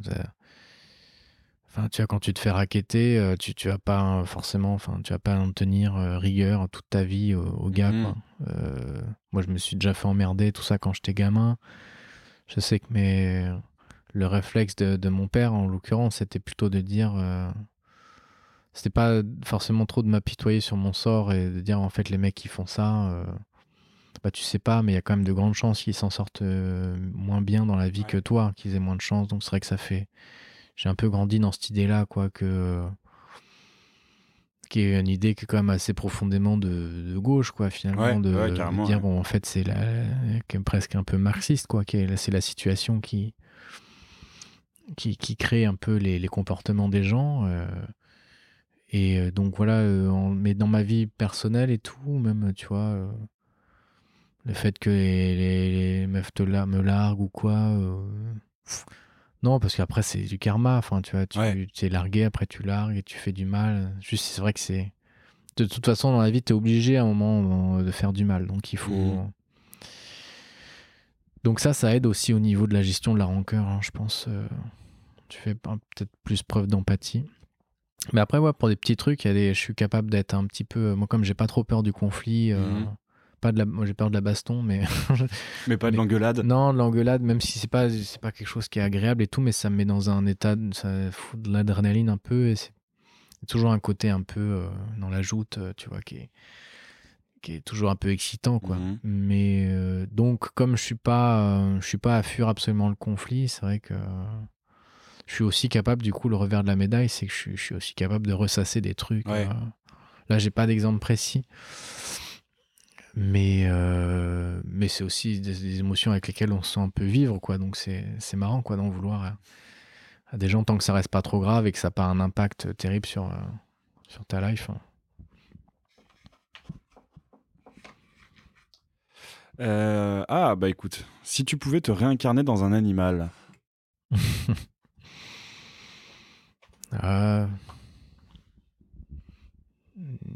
Bah, je sais pas, hein, franchement. Les grands dinosaures, là, les trucs, les ptérodactyles, là, ça avait l'air cool, quoi. Non, bah ouais, j'ai envie de dire un truc où tu voles, quoi. Ouais. Mais bon, quand tu voles, t'as pas conscience. Enfin, tu vois, les animaux, oui, ils ont conscience qu'ils volent, mais je sais pas s'ils mesurent pas leur chance, tu vois. Donc, je sais pas. En vrai, si j'étais obligé de me réincarner dans un animal, moi, je choisirais un humain, tu vois. Mais si c'est pas possible, je choisirais un singe. Ok. Bah, parce que ils ont quand même. J'écoutais un truc sur la sexualité des singes là. Et ils ont quand même des réflexes liés juste au plaisir simple, ce qui est assez intéressant. Enfin, finalement, ils sont assez proches de nous sur plein de trucs. Bon, c'est un peu enfoncer des portes ouvertes de dire ça, hein, mais du coup, je pense que la vie de singe, quand on te fout un peu la paix, ça doit être assez kiffant, quoi. Ouais. Je sais pas, ouais, t'es dans les arbres et tout, ça a l'air assez marrant. Je sais pas, c'est étonnant les singes quand même. Hein, c'est vrai, ouais. Ils pleurent, ils rigolent, ils font des... C'est un niveau de conscience qui est assez cool, quoi. Non, ce qui est sûr, c'est que j'aimerais pas être un truc sous l'eau, quoi. Ah ouais? Ouais. T'es pas... Moi, j'ai pas peur de ça, mais vraiment, c'est pas un truc que t'aimes plus que que ça. Non, les poissons, là, il fait sombre. Moi, j'aime besoin de soleil un peu. Ok. Donc, je sais pas, les bas-fonds, ça m'attire pas vraiment. Donc, ouais, les singes ou les animaux qui ont le droit de rien foutre, quoi, tu vois. Ça, c'est... Un paresseux. Ouais, ça me fait trop... C'est vraiment trop marrant, les paresseux, quoi. Vraiment, c'est... Je sais pas. Peut-être qu'ils souffrent énormément intérieurement, mais ils ont pas l'air. Ça me fascine assez, ouais. Moi, j'adore les animaux, c'est juste trop bien, quoi. Oui. Je sais. Il y a une autre question sur les animaux, on va voir si elle sort. Bah, tu as déjà un peu répondu. Vas-tu souvent parler aux inconnus? Bah non, hein. Enfin, je sais pas. En vrai, oui, par rapport à ce que je disais, non, c'est vrai que je suis pas... J'aime bien être... Moi, je suis un peu un introverti, pas au sens où... C'est assez paradoxal, parce que quand je suis en société, moi, j'aime bien faire rigoler, machin. J'aime bien, d'une certaine façon, me mettre en avant d'une certaine façon. J'essaie de pas trop le faire de façon toxique ou quoi, mais de fait, moi, je me ressource quand même pas mal quand je suis tout seul, tu vois, quand je suis là. Donc, j'ai pas vraiment ce réflexe-là, ce qui est pas un problème, mais quand même quelque chose que je questionne par rapport à mon métier où je me nourris des gens. Ouais, bien sûr, ouais. Donc, quand je mets le grappin sur quelqu'un avec qui ça passe bien, c'est vrai que c'est intéressant. Je me surprends presque moi-même à ça. Échanger. Après, c'est marrant. Tu sais, quand tu te sens bien, quand t'es pas trop, quand je me sens pas préoccupé par des trucs et que je suis pas trop angoissé ou je sais pas quoi, ou du coup c'est plus facile de s'ouvrir, enfin pas de s'ouvrir mais d'aller vers les gens, tu sais, quand tu te sens un peu léger. Et du coup parfois je me surprends, ouais, j'ai des élans ou comme ça, où je me mets à... Toi, les mecs relous qui viennent te parler dans la rue, mais parfois tu sais, ils te disent des trucs assez intéressants, quoi. T'apprends des trucs, t'essaies de faire la part des choses entre ce qui est du mytho et ce qu'on n'est pas, et tout ça. Après, j'aimerais être cette personne qui va au bar et qui... mais pas vraiment, quoi. Je suis pas non plus... je suis pas timide. Je suis pas une timidité maladive, mais non, ça rejoint peut-être aussi ce que je disais, ouais, sur le côté un peu snob et tout, c'est que... Moi, comme je m'estime déjà très chanceux d'être entouré par les gens, tu vois, je vais pas forcément... je sais qu'on n'est jamais complètement comblé. Oui, mais j'ai pas de manque à combler, entre guillemets, dans tes relations, dans mes relations, et j'ai pas non plus, je cherche pas à me prouver ou à aller plaire à forcément des inconnus, quoi. Justement, c'est déjà tellement de circonvolutions, de dynamique, tu vois, dans des relations préexistantes, c'est déjà tellement complexe pour moi que j'ai beaucoup à me concentrer là-dessus. Ok, ouais. Plutôt que d'aller vers des choses que j'estime peut-être à tort, mais être futile, quoi. À un moment donné, même si ça l'est pas, ça l'est jamais, c'est toujours hyper précieux. D'ailleurs, c'est marrant, parce que toi, ce que tu fais, c'est... Enfin, ce que je te disais tout à l'heure, il y a cette dimension-là d'aller vers des gens que tu as choisis, mais aussi vers des gens c'est vrai. qui sont emblématiques d'une certaine... je sais pas, qui te sont complètement inconnus, quoi. Donc c'est vrai. Et pourtant, j'aurais tendance à répondre que je ne vais pas souvent parler aux inconnus, donc... c'est peut-être symptomatique, hein, mais podcast, ouais, c'est thérapeutique. C'est ça. C'est ma façon à moi de... Trop bien, c'est bien, c'est courageux en tout cas. Mais peut-être un peu aussi comme lorsqu'on parlait de pudeur, pour toi, le fait de justement choisir cette voie artistique, que ce soit musicale et cinéma, pour, je sais pas si c'est compenser ou équilibrer ou exprimer une... Peut-être qu'on peut le prendre dans ce sens-là. Peut-être, c'est vrai que peut-être que si je faisais pas de musique, pas de cinéma, j'irais complètement... si j'avais un métier 9-17 ou un bullshit job, un truc comme ça, peut-être que j'irais à fond vers les gens, je sais pas. Ouais, c'est une question d'équilibre, c'est vrai. Est-ce que tu as déjà dû faire un choix qui a totalement changé ta vie ? Non, j'ai écouté, pareil, tu as sorti cette question dans un truc que j'ai écouté. Et j'étais assez d'accord avec ce que tu disais, où je pense pas avoir dû faire un choix. J'en ai fait, de facto. Mais non, ce moment n'est pas encore arrivé. On doit toujours faire des choix, mais qu'on changeait ma vie, non. Ok, ouais. Non, c'est plutôt... je pense que j'ai fait les bons choix dans ma vie, honnêtement. Et bon, parce que c'est aussi ça, hein, c'est le danger avec tout ce discours autour de la chance, tu vois. Moi, je me suis toujours estimé très chanceux et tout ça.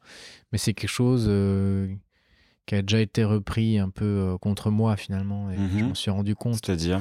Parfois, les gens te font sentir, d'une certaine façon, que ce que tu accomplis, c'est pas complètement de ton fait, c'est du fait de ta situation et de l'aisance qui t'a permis tu vois...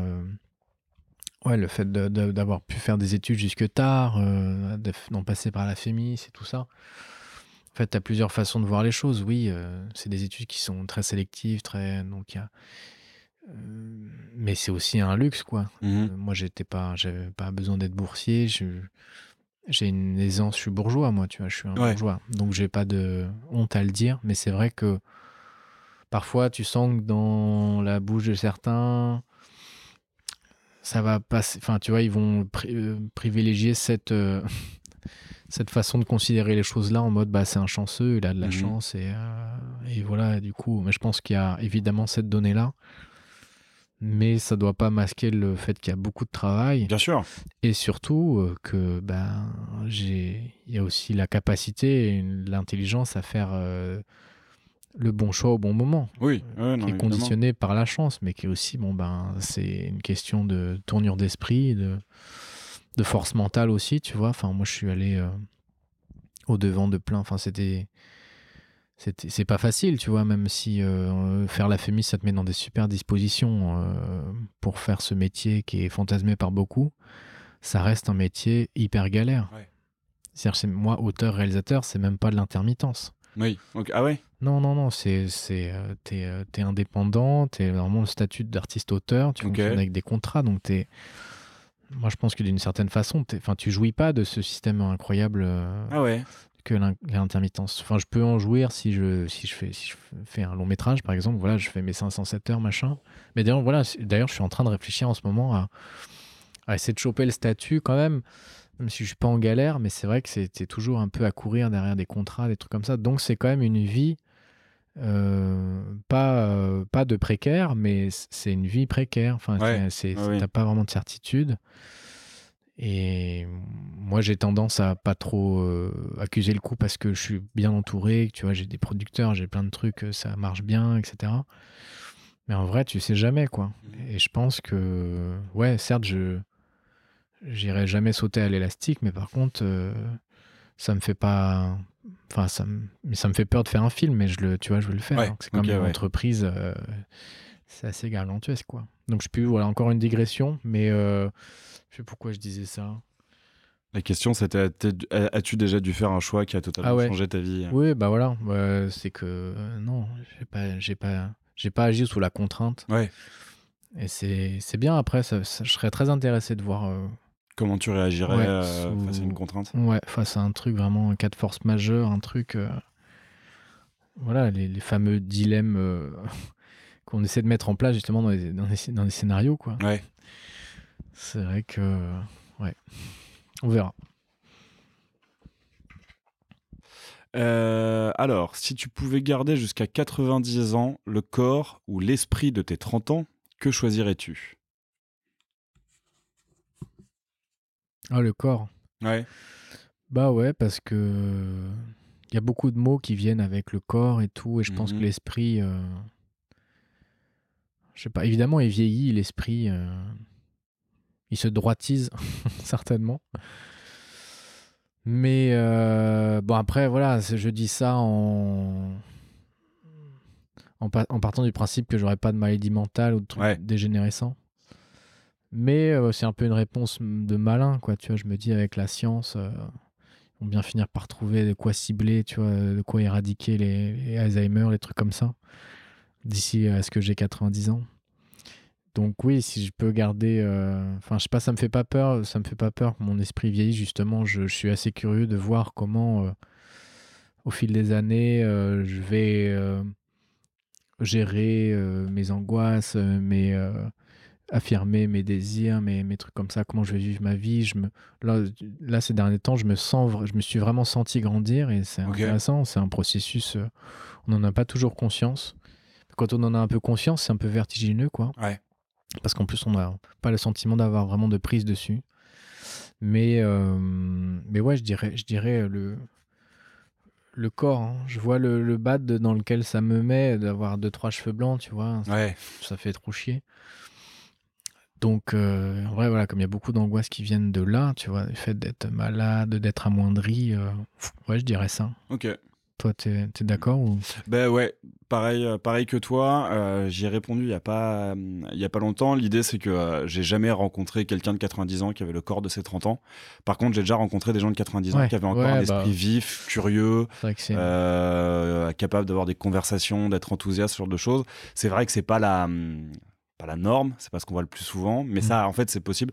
Donc ouais, je ferai un pari sur l'avenir en disant, vas-y, il y a des chances que je conserve mon esprit, donc on va partir sur le corps. Et puis à l'inverse, t'as des gens de 30 ans qui ont des mentalités de gens de 90 ans. Ouais, quoi. voilà. Donc, c'est vrai que ce truc-là, finalement, c'est une réflexion intéressante sur l'adolescence et sur le continuum de tout ça, quoi. Je sais pas, j'avais ces discussions-là avec une amie dernièrement qui me disait voilà, qu'à l'aube de ses 30 ans, elle s'était jamais sentie autant adolescente de sa vie. Oui. Et moi aussi, tu vois, d'une certaine façon, je suis frappé par le même truc. Je suis assez d'accord, je rejoins un peu ça aussi. Mais en fait, moi, ce que je lui disais, c'est que...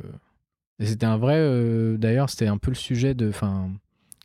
sous-jacent, mais de Jouvencel, quoi, de mon premier film, c'est que c'était un peu une réflexion sur à quel moment on arrête d'être adolescent. Et en fait, jamais, moi, je pense. Je vois, par exemple, ma grand-mère, qui est une femme de 90 ans, qui est pour moi une fleur bleue, et qui a un cœur d'adolescente. Ouais. Pour ce qu'il y a de mieux et pour ce qu'il y a de pire. C'est-à-dire, on parlait de la rancœur tout à l'heure. C'est quelqu'un elle est complètement être miné par des trucs qui datent de cette époque-là. Donc, elle est comme elle est restée figée dans ce truc-là, quoi, de l'adolescence, avec ces passions comme ça qui déferlent sur toi et sur lesquelles tu n'as pas vraiment de prise. Je pense que c'est quelque chose ce côté adolescent très, comment dire, très électrique, et c'est quelque chose sur lequel on met on polit tout ça, on arrondit les angles avec la société, avec le... Mais au final, c'est toujours là, hein, je pense. Et puis les crises de la quarantaine. Oui, de la trentaine, de la quarantaine, la cinquantaine. Finalement, c'est juste cette espèce de petit bonhomme-là qui s'agite dans sa cage, quoi. Parce que finalement, il y a beaucoup de gens qui mettent cet adolescent-là en cage et qui transitionnent vers l'âge adulte de façon assez violente et de façon assez décidée, avec assez peu de lâcher-prise et assez peu de confiance en eux. Et c'est ça, pour moi, qui fait les dépressions, les trucs comme ça. C'est le conflit entre ces deux choses-là. Alors que peut-être que voilà, devenir adulte, c'est plutôt grandir avec ce bonhomme-là. Ouais, je sais pas comment le dire autrement, là, un peu nul la métaphore, mais c'est... Non, je la trouve bien. C'est, ouais, je sais pas, c'est accompagner le truc et penser plutôt les choses comme un continuum. Ok. Ouais. Comme des choses avec vraiment des ruptures, à se dire là, c'est quand même des injonctions qu'on voit beaucoup, surtout vis-à-vis des femmes, tu vois, quand t'as 30 ans, quand elles arrivent à 30 ans, il y a ce truc-là qui pointe son nez, quoi, le fait de faire famille, d'enfanter. Il serait temps de... Tu vois, c'est dingue, alors que, je sais pas... Enfin, même avant 30 ans, pour en ce qui concerne... Bon, bah ça, c'est un problème en soi, ça mériterait des heures de discussion, mais en vrai, ouais, je sais pas, c'est comme c'est une conception du temps, quoi, qui est assez relative, finalement, et la vie humaine, elle est un peu carcantée dans ce truc... de société, donc il y a des gens qui s'y conforment très bien. Après, quand c'est pas ton truc, c'est bien de se rendre compte assez tôt. Après, c'est un peu tard. Ouais. Mais ouais, je suis assez d'accord sur sur cette idée de continuum et de pas et de trucs, pas de trucs avec des ruptures nettes, mais sur plein de choses en fait. Enfin, je pense que sur la façon dont t'approches, ne serait-ce que l'histoire de l'humanité aussi, ou même l'histoire du cinéma ou l'histoire de la musique. Même la folie. Hein. Ouais. La folie, c'est intéressant aussi. Hein. Qu'est-ce qui sépare le névrosé du psychotique? Très peu de choses. Hein. C'est un peu flippant.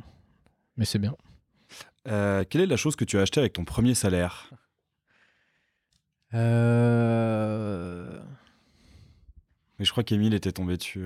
Moi, je l'ai entendu aussi. Je me souviens plus. Mes premiers salaires, c'est quand j'étais arrivé à Paris, j'étais livreur. Enfin, j'étais coursier à vélo à l'époque où ça n'existait pas trop. Je livrais pas de la bouffe, je livrais des... Ouais, des lettres, des recommandés. Ouais, j'étais dans une boîte de tourisme qui s'appelait Mon Petit Paris. Je sais pas s'il existe toujours d'ailleurs. Et en fait, mon taf, c'était... Enfin, ça me semble, il y a hyper longtemps. Et de fait, c'était il y a 10 ans. C'était de livrer des billets pour les structures culturelles, donc les musées ou même Disney, la Tour Eiffel, des trucs comme ça, à des grands hôtels. On proposait et donc je faisais ça. Puis j'avais aussi un taf administratif dans le cadre de ma fac. Mais qu'est-ce que j'ai acheté? Bon, ça devait être des trucs cons, hein, ça devait être des trucs vraiment pas notoires. Genre des fringues, des trucs comme ça. Ouais. Mais finalement, là, avec l'argent qui compte vraiment, donc l'argent dont j'étais vraiment fier, hein, de mes premiers contrats cinéma, tout ça, là, cette année, je me suis acheté un scooter électrique qui est en panne. Oui. Donc voilà, ça me fait bien chier. Mais c'était un peu la première fois que j'avais un investissement comme ça. Pour tes guitares, non, aussi, pour tes instruments Ouais, carrément. Ouais, des guitares, il y en a une, c'est un cadeau. Mais je pense ma guitare, ma main guitare, je me suis quand même pas mal acheté. Oui, ça fait partie des trucs que tu t'achètes avec le salaire. Mais comme je suis pas un gear... un gearhead. Ouais, j'ai ce qu'il faut et j'aime bien les pédales, les trucs comme ça. Mais ça va, quoi. Ouais. Je suis assez comme avec mes amis, tu vois. Je suis assez content de ce que j'ai. Et puis, mais ouais, mon scout, ouais. Aucune compulsivité là-dedans. Pas à ce niveau-là. Les pompes, ouais, les trucs. Ah ouais? Ouais, j'aime bien les Nike. Enfin, les Air Max, ces trucs comme ça. Ok. Donc, je suis pas un collectionneur, mais c'est vraiment le truc. C'est un peu mon péché mignon. Ok. Mais j'essaye de calmer un peu le truc quand même. C'est pas très raisonnable, surtout quand tu commences à vouloir mettre de côté, tu vois, pour des voyages, pour être proprio, machin, etc. Donc, ouais, ça fait partie de l'apprentissage de l'âge adulte, quoi. Alors, quelle chose aimerais-tu effacer de ta mémoire pour la revivre pour la première fois? Ça, c'est balèze, ça.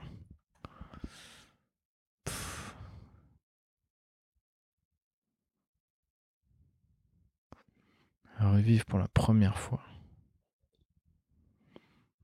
C'est délicat parce qu'il y a plein de choses qu'on vit quand on est enfant. Ouais.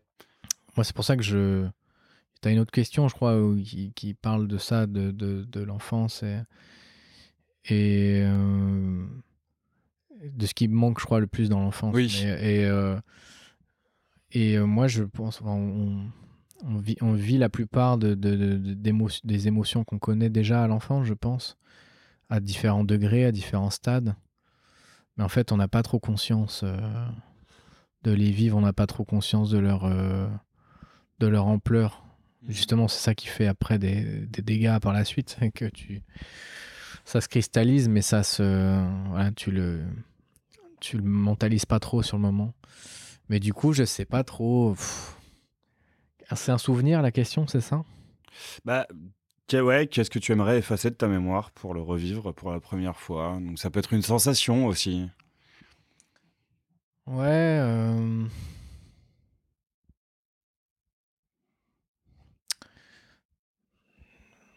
Bah, je sais pas trop.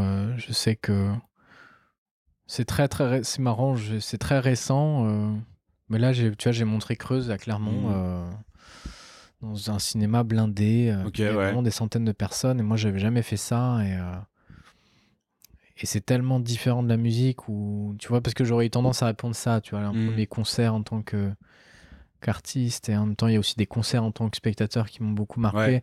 mais aussi tu vois on se rend pas compte parce que les films on passe tellement de temps dessus que finalement quand tu le montres, quand tu le regardes et tout, il y a un côté très c'est pas tout ça pour ça, mais en fait Ouais. j'étais très heureux, moi, là, voilà, il y a 2 semaines, de montrer le film devant plein de gens et de sentir bruisser la salle, tu vois. Ça redevenait tout de suite une expérience de spectacle vivant, d'une Ouais. certaine façon. Ok. Ce qui est vraiment un luxe, quoi. Parce que quand tu fais des courts-métrages, c'est galère. Oui, t'as rarement Bah ouais, l'occasion de tu sais pas trop. Donc là, c'est encore un truc où j'ai de la chance, mais du coup, ça m'a vraiment. J'étais très ému, quoi. Alors, j'avais pas envie de pleurer, tout ça, mais j'étais dans un état de tension qui était assez beau, quoi. Finalement, je disais, ouais, je me sentais à ma place, quoi. Tu délivres vraiment des émotions aux gens, tu délivres des émotions. Si c'est pas des émotions, c'est des sensations. C'est ça le pari du film, quoi. Et ça, c'est quand tu y arrives, ou quand tu as le sentiment d'y arriver, ou quand moi j'avais pareil, on avait montré Jouvencel il y a 1 an et demi dans un cinéma là au MK2, je sais plus quoi. Et c'est une comédie, donc il y a une réaction physique, physiologique que t'as pas quand tu fais un drame, et d'entendre les gens rire, c'est tellement, c'est super, quoi. Enfin, c'est le meilleur paiement Ouais. possible, quoi. Mais après, c'est vrai que je sais pas, ces expériences-là sont un peu faussées par tout le processus. C'est tellement difficile, c'est Ouais. tellement long, tu passes par tellement d'étapes différentes, quoi. Mais je sais pas, ouais, j'aurais tendance à dire ça parce qu'après, tu retraverses des émotions, mais jamais de la même façon. Tu vois, Bah on oui, aurait pu oui, c'est dire ça. tomber amoureux, machin, mais moi, la façon que j'ai eu de tomber amoureux quand j'avais 18 ans, bah, elle n'était pas la même que Oui. quand je suis tombé amoureux dernièrement, tu vois. Donc, c'est. Et c'est pas. Et même l'intensité est pas comparable, quoi. Oui. Une Ouais, ouais. intensité, enfin, c'est pas la même chose. Donc, je sais pas. Ouais, ouais, je vais rester là-dessus, je pense. C'est pas mal. Alors, pareil, on en a déjà un peu parlé. Quels sont tes critères pour te faire une opinion des gens? Le physique, hein. Non, je plaisante. Mais en vrai, je dis ça en plaisantant, mais t'as forcément un feeling qui s'explique pas forcément avec si quelqu'un te revient. Après, l'idée, c'est de pas tout capitaliser là-dessus, quoi. Ouais. Évidemment, sinon t'es une grosse merde. Mais c'est un peu, parfois, t'as pas trop le choix, quoi. Tu vois. Ouais. Enfin, quand t'as pas le temps, la disponibilité mentale, tu t'accroches à ça. Et c'est bête. Et heureusement qu'il faut avoir le coefficient mental La présence ouais, d'esprit. de revenir là-dessus et de prendre le temps de... Ben oui, en vrai, l'humour, quoi. Oui. C'est quand même un truc... c'est quand même une preuve d'intelligence, comme je disais tout à l'heure. Et la capacité à écouter aussi. Enfin, tu vois, à être... en fait, qu'il y a un échange. Mhm. Parce qu'il y a des gens comme ça, ils te parlent et tout, et ils sont hyper passionnants, tu vois. Mais... Pas forcément t'écouter. Non, ils t'écoutent pas, et même quand tu vas arriver à en placer une, en fait, eux, c'est un petit tremplin pour... en fait, Oui. tu le sens, parfois, je parle avec des gens et tout, et tu sens qu'ils t'écoutent pas. Ils t'entendent, et après, ils rebondissent sur ce que tu dis en mode « Ah, c'est marrant ce que tu dis ça, parce que... En fait, ils avaient déjà prévu dans leur tête, ils avaient déjà formulé la suite de leur monologue, en fait, c'est un peu ça. Après, je leur en veux pas, parce que c'est un problème, enfin, c'est un truc de rapport à l'autre qui peut être douloureux à vivre. Donc sans aller dans ces trucs-là, ouais, c'est vrai qu'il y a des gens... Enfin, c'est très agréable d'avoir un sentiment d'écoute, et pas forcément de compréhension, mais Oui, d'écoute. mais d'écoute, ouais. Et puis ouais, d'être marrant, quoi. Dans la mesure du possible. Dans la mesure du possible, soyez drôle. Ouais. Ouais, vous prenez pas trop au sérieux, quoi. Ouais. Écoute, on va reparler d'enfance un peu. Quelle est la plus grosse bêtise que tu aies faite étant enfant? Ah, ouais. Ah, j'étais assez sage, moi. Ouais. Moi, j'étais blond, j'avais des boucles, j'étais le chouchou de la maîtresse et tout. J'étais vraiment une vraie tête à claque. Hein.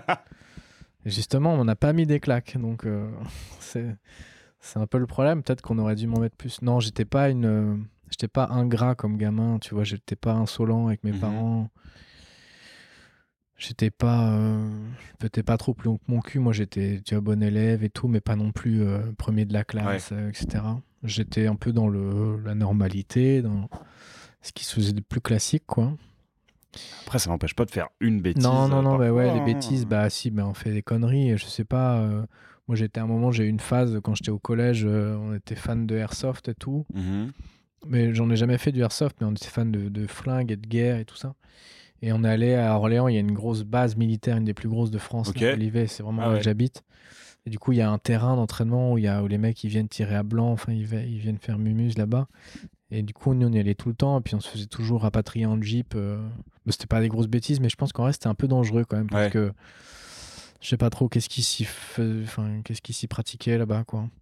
Mais sinon, non, qu'est-ce que j'ai fait comme bêtise Comme j'étais fan du Seigneur des Anneaux, j'avais toujours un arc et des flèches, tu vois, que mon grand-père m'avait fabriqué. Et à un moment, on jouait et j'ai failli vraiment éborgner, mais au sens premier du terme, quoi. Un pote de ma sœur, ouais. Vraiment, il avait la marque, vraiment là, quoi. Ah Tu vois, oui, le truc, bah, c'est déjà pas mal, ouais. Ouais, comme, c'était une bêtise qui est presque drame, quoi. Ouais. Ah ouais, mais bon, voilà, j'avais bien visé, quoi. Ça, j'étais fier de moi.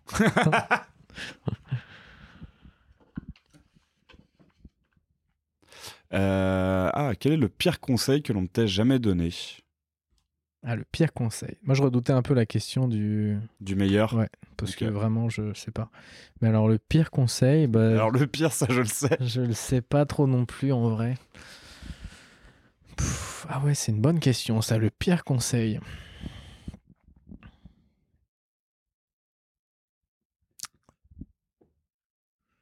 Qui c'est qui aurait pu me donner vraiment un vieux conseil de merde? En général, c'est les profs. Ouais. Moi, ça va, j'avais toujours eu un bon rapport avec les profs, j'ai toujours été bien aiguillé. plus comme ma mère était prof, j'avais une façon d'appréhender ce qu'on me disait tout de suite dans une forme de respect quand les gens étaient pas cons. Elle était prof de quoi? Prof d'anglais. Ok. Ouais, à la fac. Donc c'est pas pareil que le secondaire ou quoi, mais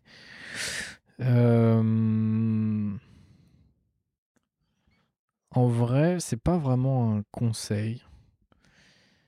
Mais tu vois, moi, quand j'étais ado, j'ai toujours été quand même un grand angoissé, enfin un angoissé standard, je pense, mais j'avais des angoisses nocturnes comme ça, et c'était au collège, en plus je déménageais, c'était entre la 6e et la 5e, donc je me suis mis à aller voir un psy. Et c'est pas un conseil, mais justement, je pense que c'est un manque de conseils. Donc j'y suis allé pendant plusieurs années voir ce psy-là, qui était, je pense, de l'école lacanienne. Donc c'est les mecs, je dis peut-être une énormité, il faudra checker, mais je crois que c'est plutôt les gens qui te laissent parler et qui parlent pas trop. Et je pense qu'à cet âge-là, et moi en particulier, j'avais pas besoin de ça. J'avais besoin de quelqu'un qui me... Du coup, j'ai beaucoup déblatéré, j'ai dessiné ma maison, j'ai fait plein de trucs. Mais je pense pas que ça m'ait vraiment aidé, quoi. Par rapport à ce que je vois là de ma thérapie d'aujourd'hui, où c'est vraiment un échange et tout ça, ouais, je pense que ça serait trop dire que dire que j'en ai souffert, mais je pense que ça m'a pas arrangé de justement ne pas avoir assez de conseils pratiques. Même si il faut beaucoup se méfier aussi de l'autre côté des psys qui sont Bien sûr.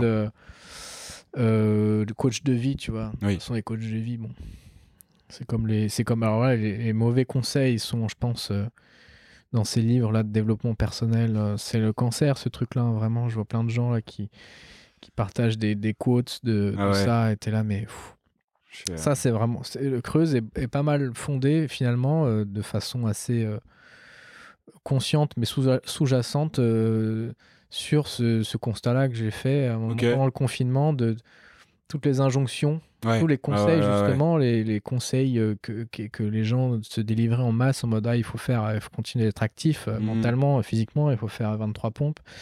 Et après, il faut créer, faire ton propre pain. Et t'es là, moi je pense que ça détruit des tas de gens. Cette injonction à être productif et tout ça, c'était hyper de droite. Déjà, et c'était vraiment la fausse bonne idée. Donc moi, je dirais presque ça, c'est toute cette sphère sous laquelle on a vécu là, en Covid, où il y avait ce truc-là d'à tout prix être performant et de pas et de repousser l'oisiveté le plus loin. Moi, je pense que c'est précisément l'inverse qu'il faut faire. Oui, et qu'il aurait fallu faire. Entièrement d'accord. Il aurait fallu que les gens prennent le temps, même si c'est hyper douloureux, hyper flippant pour beaucoup,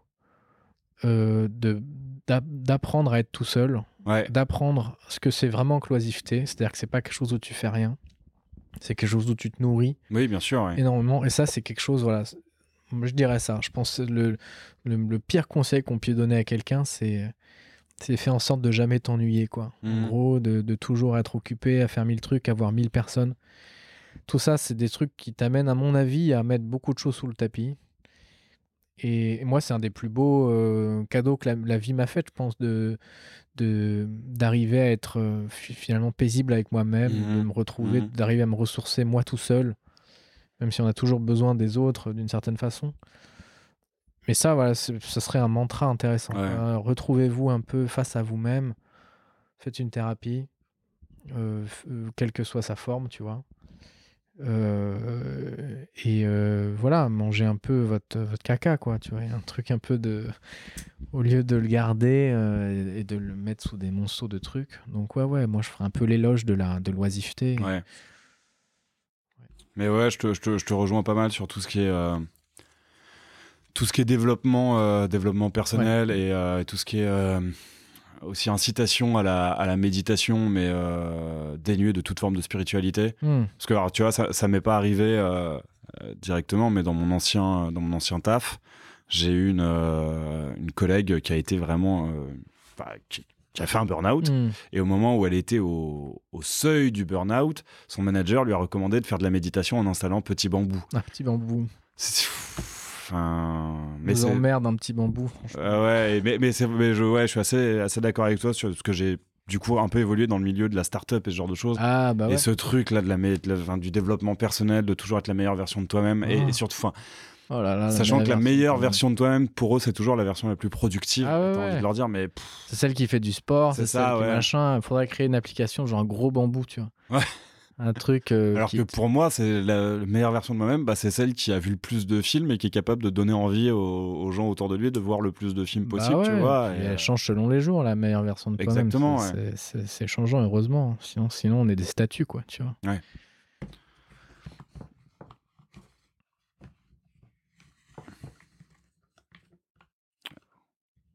C'est déjà l'antépénultième. Yes. Que fais-tu pour t'endormir ? Je le fais de moins en moins, mais j'écoute de la musique. Petit bambou. Moi, j'écoute Petit Bambou en réfléchissant à Gros Bambou. Ce sera mon projet d'après. Bah non, ouais, j'écoute de la musique. Ça, c'est vraiment pour dormir. Et du coup, t'as des musiques qui sont dédiées à ça, genre t'écoutes plutôt de l'ambiante, ce genre de choses, ou tu peux aussi t'endormir avec des musiques violentes, Ouais, musique comme du violente. black ou du death metal. Non, faut qu'il y ait un truc un peu... Moi, j'aime bien les musiques tristes. C'est bizarre, hein, je suis pas triste du tout, mais les musiques mélancoliques ou les musiques douces. Enfin, j'ai une playlist qui s'appelle La Cool, où j'ai un peu tout. Mais c'est des trucs assez soft, quoi, assez easy listening, très pop, très joli. C'est des jolies chansons, quoi. Okay. C'est assez standard, mais c'est vrai que genre du Elliott Smith. Ouais, je connais pas trop, mais tu vois, moi j'adore Sufjan Stevens, tu vois. Ça me dit rien. Bah, c'est vraiment de la folk ou des trucs comme ça, ou les ballades de certains groupes, ou qu'est-ce que... Enfin, je sais pas, ouais, dans ma playlist, il y a plein de trucs, ouais, des trucs un peu, des trucs de rock, mais très soft, quoi, finalement. Et il y a ça. Bah après, ça m'arrive hein, parfois d'écouter des trucs un peu vénères et tout. Mais sinon, après, c'est vrai que j'ai du mal à... Moi, le soir, c'est un peu mon moment, tu vois. Le soir, après la journée, moi, au cinéma, je vais à la séance de 22h. Ouais. Parce qu'après, je sais que je suis tranquille. Et puis, moi, je me couche assez tard. Parce que, justement, je regarde des films, des trucs comme ça.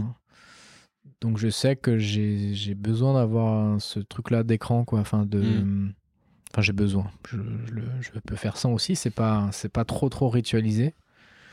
Ça va, je me suis un peu sorti de ces trucs-là. Mais ouais, j'aime bien quand même regarder un petit truc, même une connerie, quoi, avant de dormir. J'aime pas trop couper le film en deux, quoi. Mais ouais, en épisode de série, des trucs comme ça. Bon, c'est assez classique, hein, finalement. Oui. Quelle est la célébrité que tu aurais aimé rencontrer ? Donc, une célébrité morte. Donc, une célébrité morte.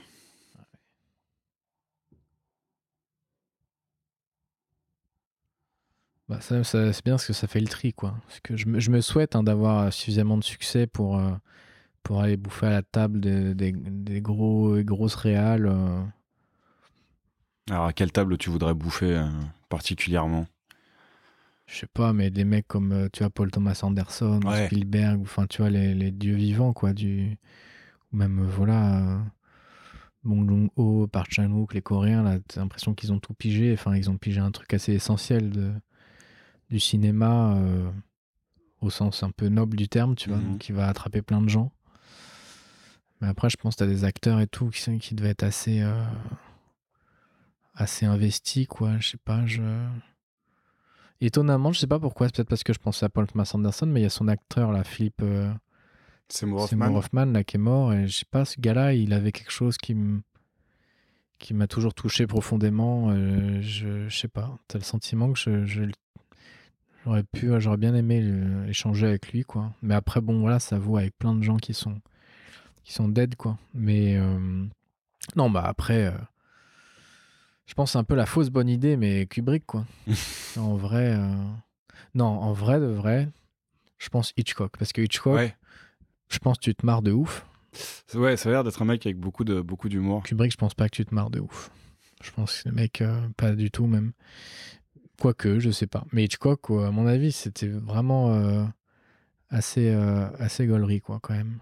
Donc, ouais, je sais pas, je dirais ça comme ça, une célébrité. Au final, des célébrités qui sont mortes et où ça m'a vraiment marqué. Je me souviens avoir vraiment été triste quand le mec de Linkin Park est mort. Ouais, Chester Parce Bennington. qu'en plus, c'était violent et tout. C'était. Ouais. Après, dernièrement, t'as le mec de Black Dahlia Murder qui est mort. Et je pense que c'était un gars, moi, je suis sûr que je me serais bien entendu avec lui, quoi. Il était hyper fan de cinéma d'horreur et tout. Très simple. J'ai un copain qui a eu la chance de l'interviewer, tout ça. Et ouais, je dirais ça. Ok. Je suppose qu'il y aura un petit peu un pot pourri de plein de gens. Oui. Mais...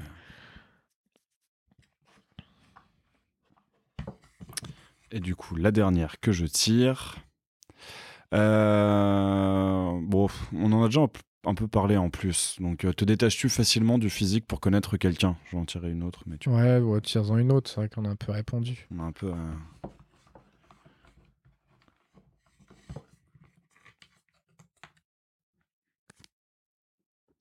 Eh ben, écoute, es-tu sensible à la critique? Ah ouais.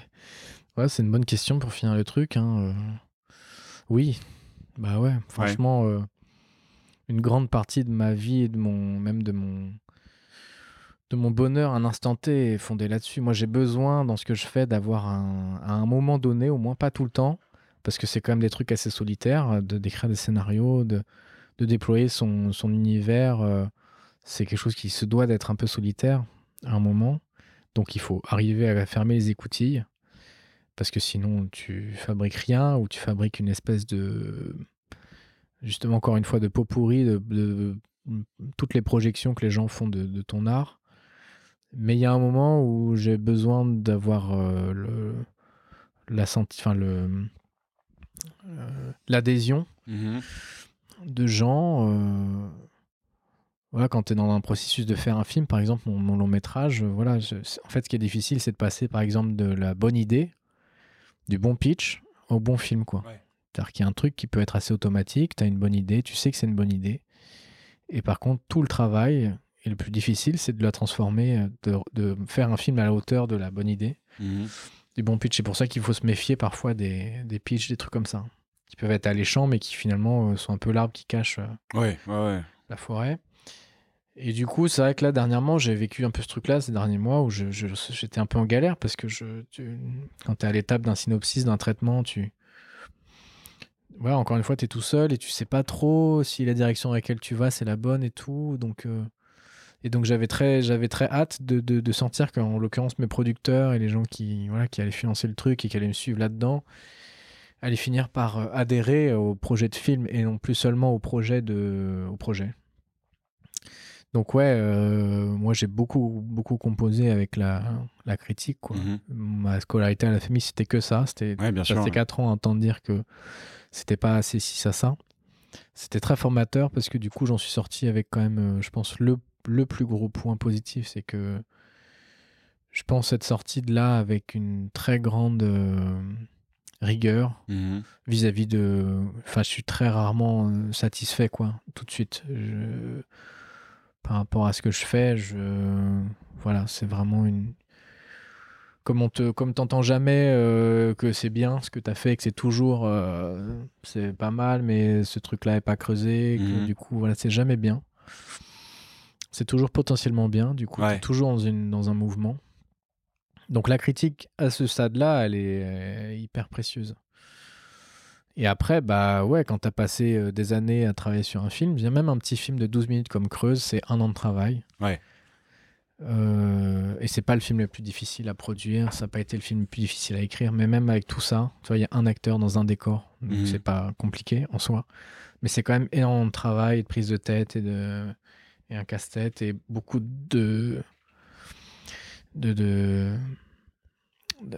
d'investissement émotionnel et physique et tout.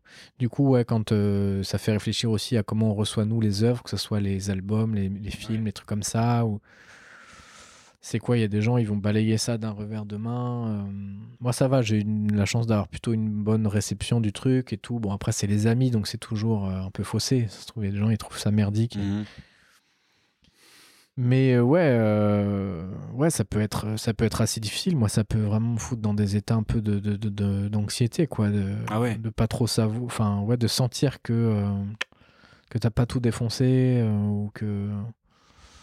Moi, j'ai un peu toujours besoin de sentir que ça peut être le meilleur truc du monde, Ok, etc. ouais.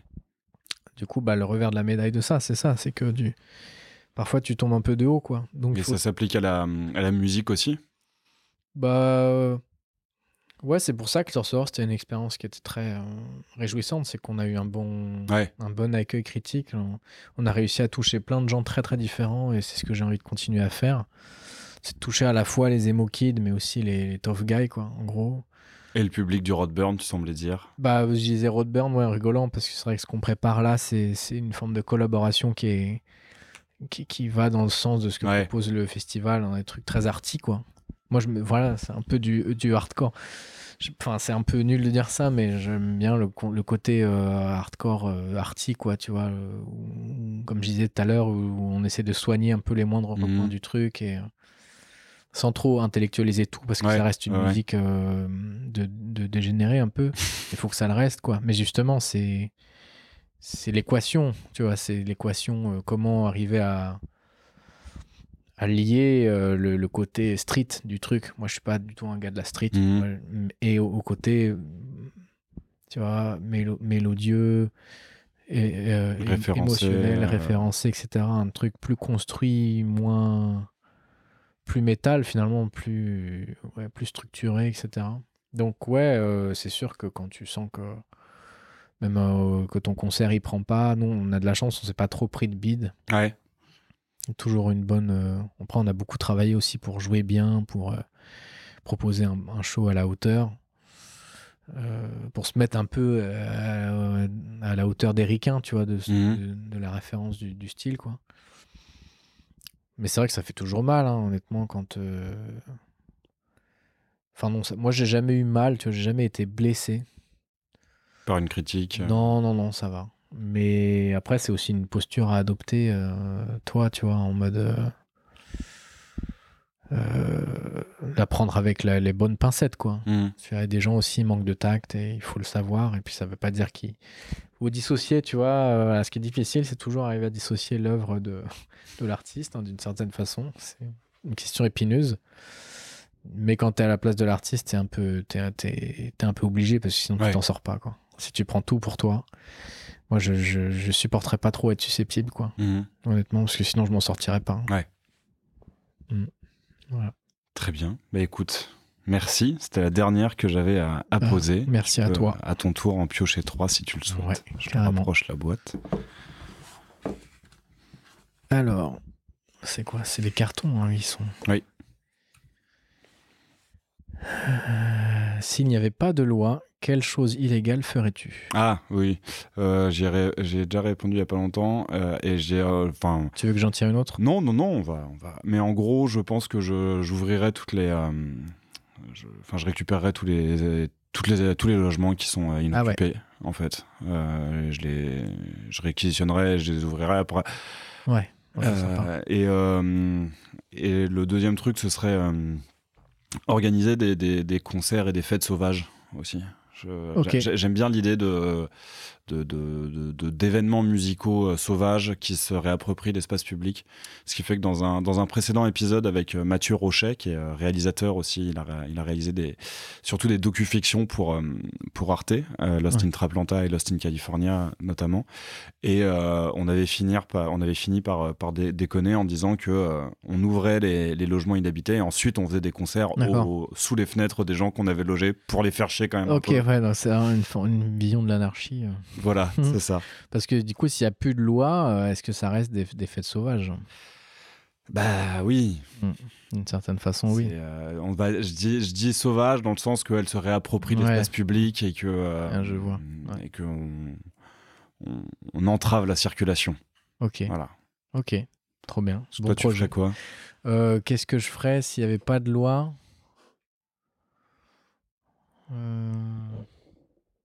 Après, c'est un beau projet, hein, parce que je vais le copier un peu, mais ouais, s'il n'y avait pas de loi, quelle chose illégale ferais-tu? Bon, je sais pas, moi j'interdirais les milliardaires, quoi, tu vois, un truc un peu comme ça, ça c'est vraiment gerbant. Mais bon, c'est pas illégal, c'est un peu... On serait rajouter une loi. Donc ça... Ouais, c'est si pas là, il est compliqué cette question quand même. Hein. Il faut prendre les choses qui sont illégales. Là. Qu'est-ce qui me fait chier que ce soit qui soit et qui est illégal?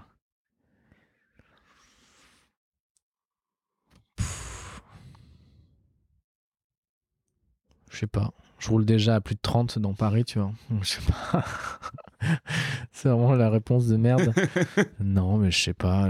Ouais, c'est ça. Je ferais un truc. Bah ouais, tout ce qui est tout le sort qui est réservé aux migrants, quoi. Par exemple, je sais pas, mais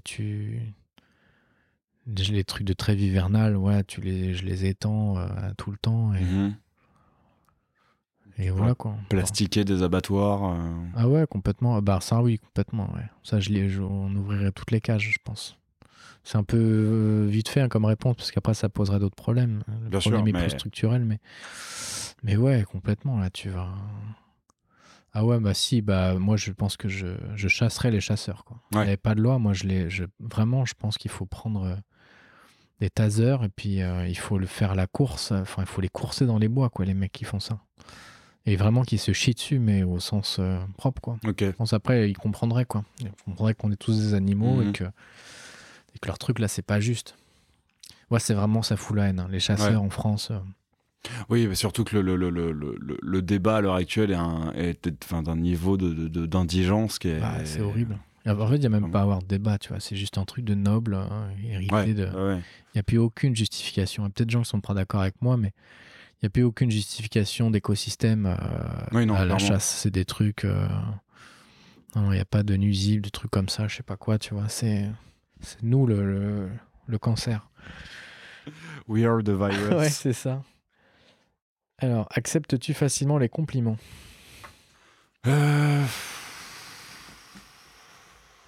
Oui. Ouais. C'est bien, hein, c'est une qualité. Bah, en fait, le truc,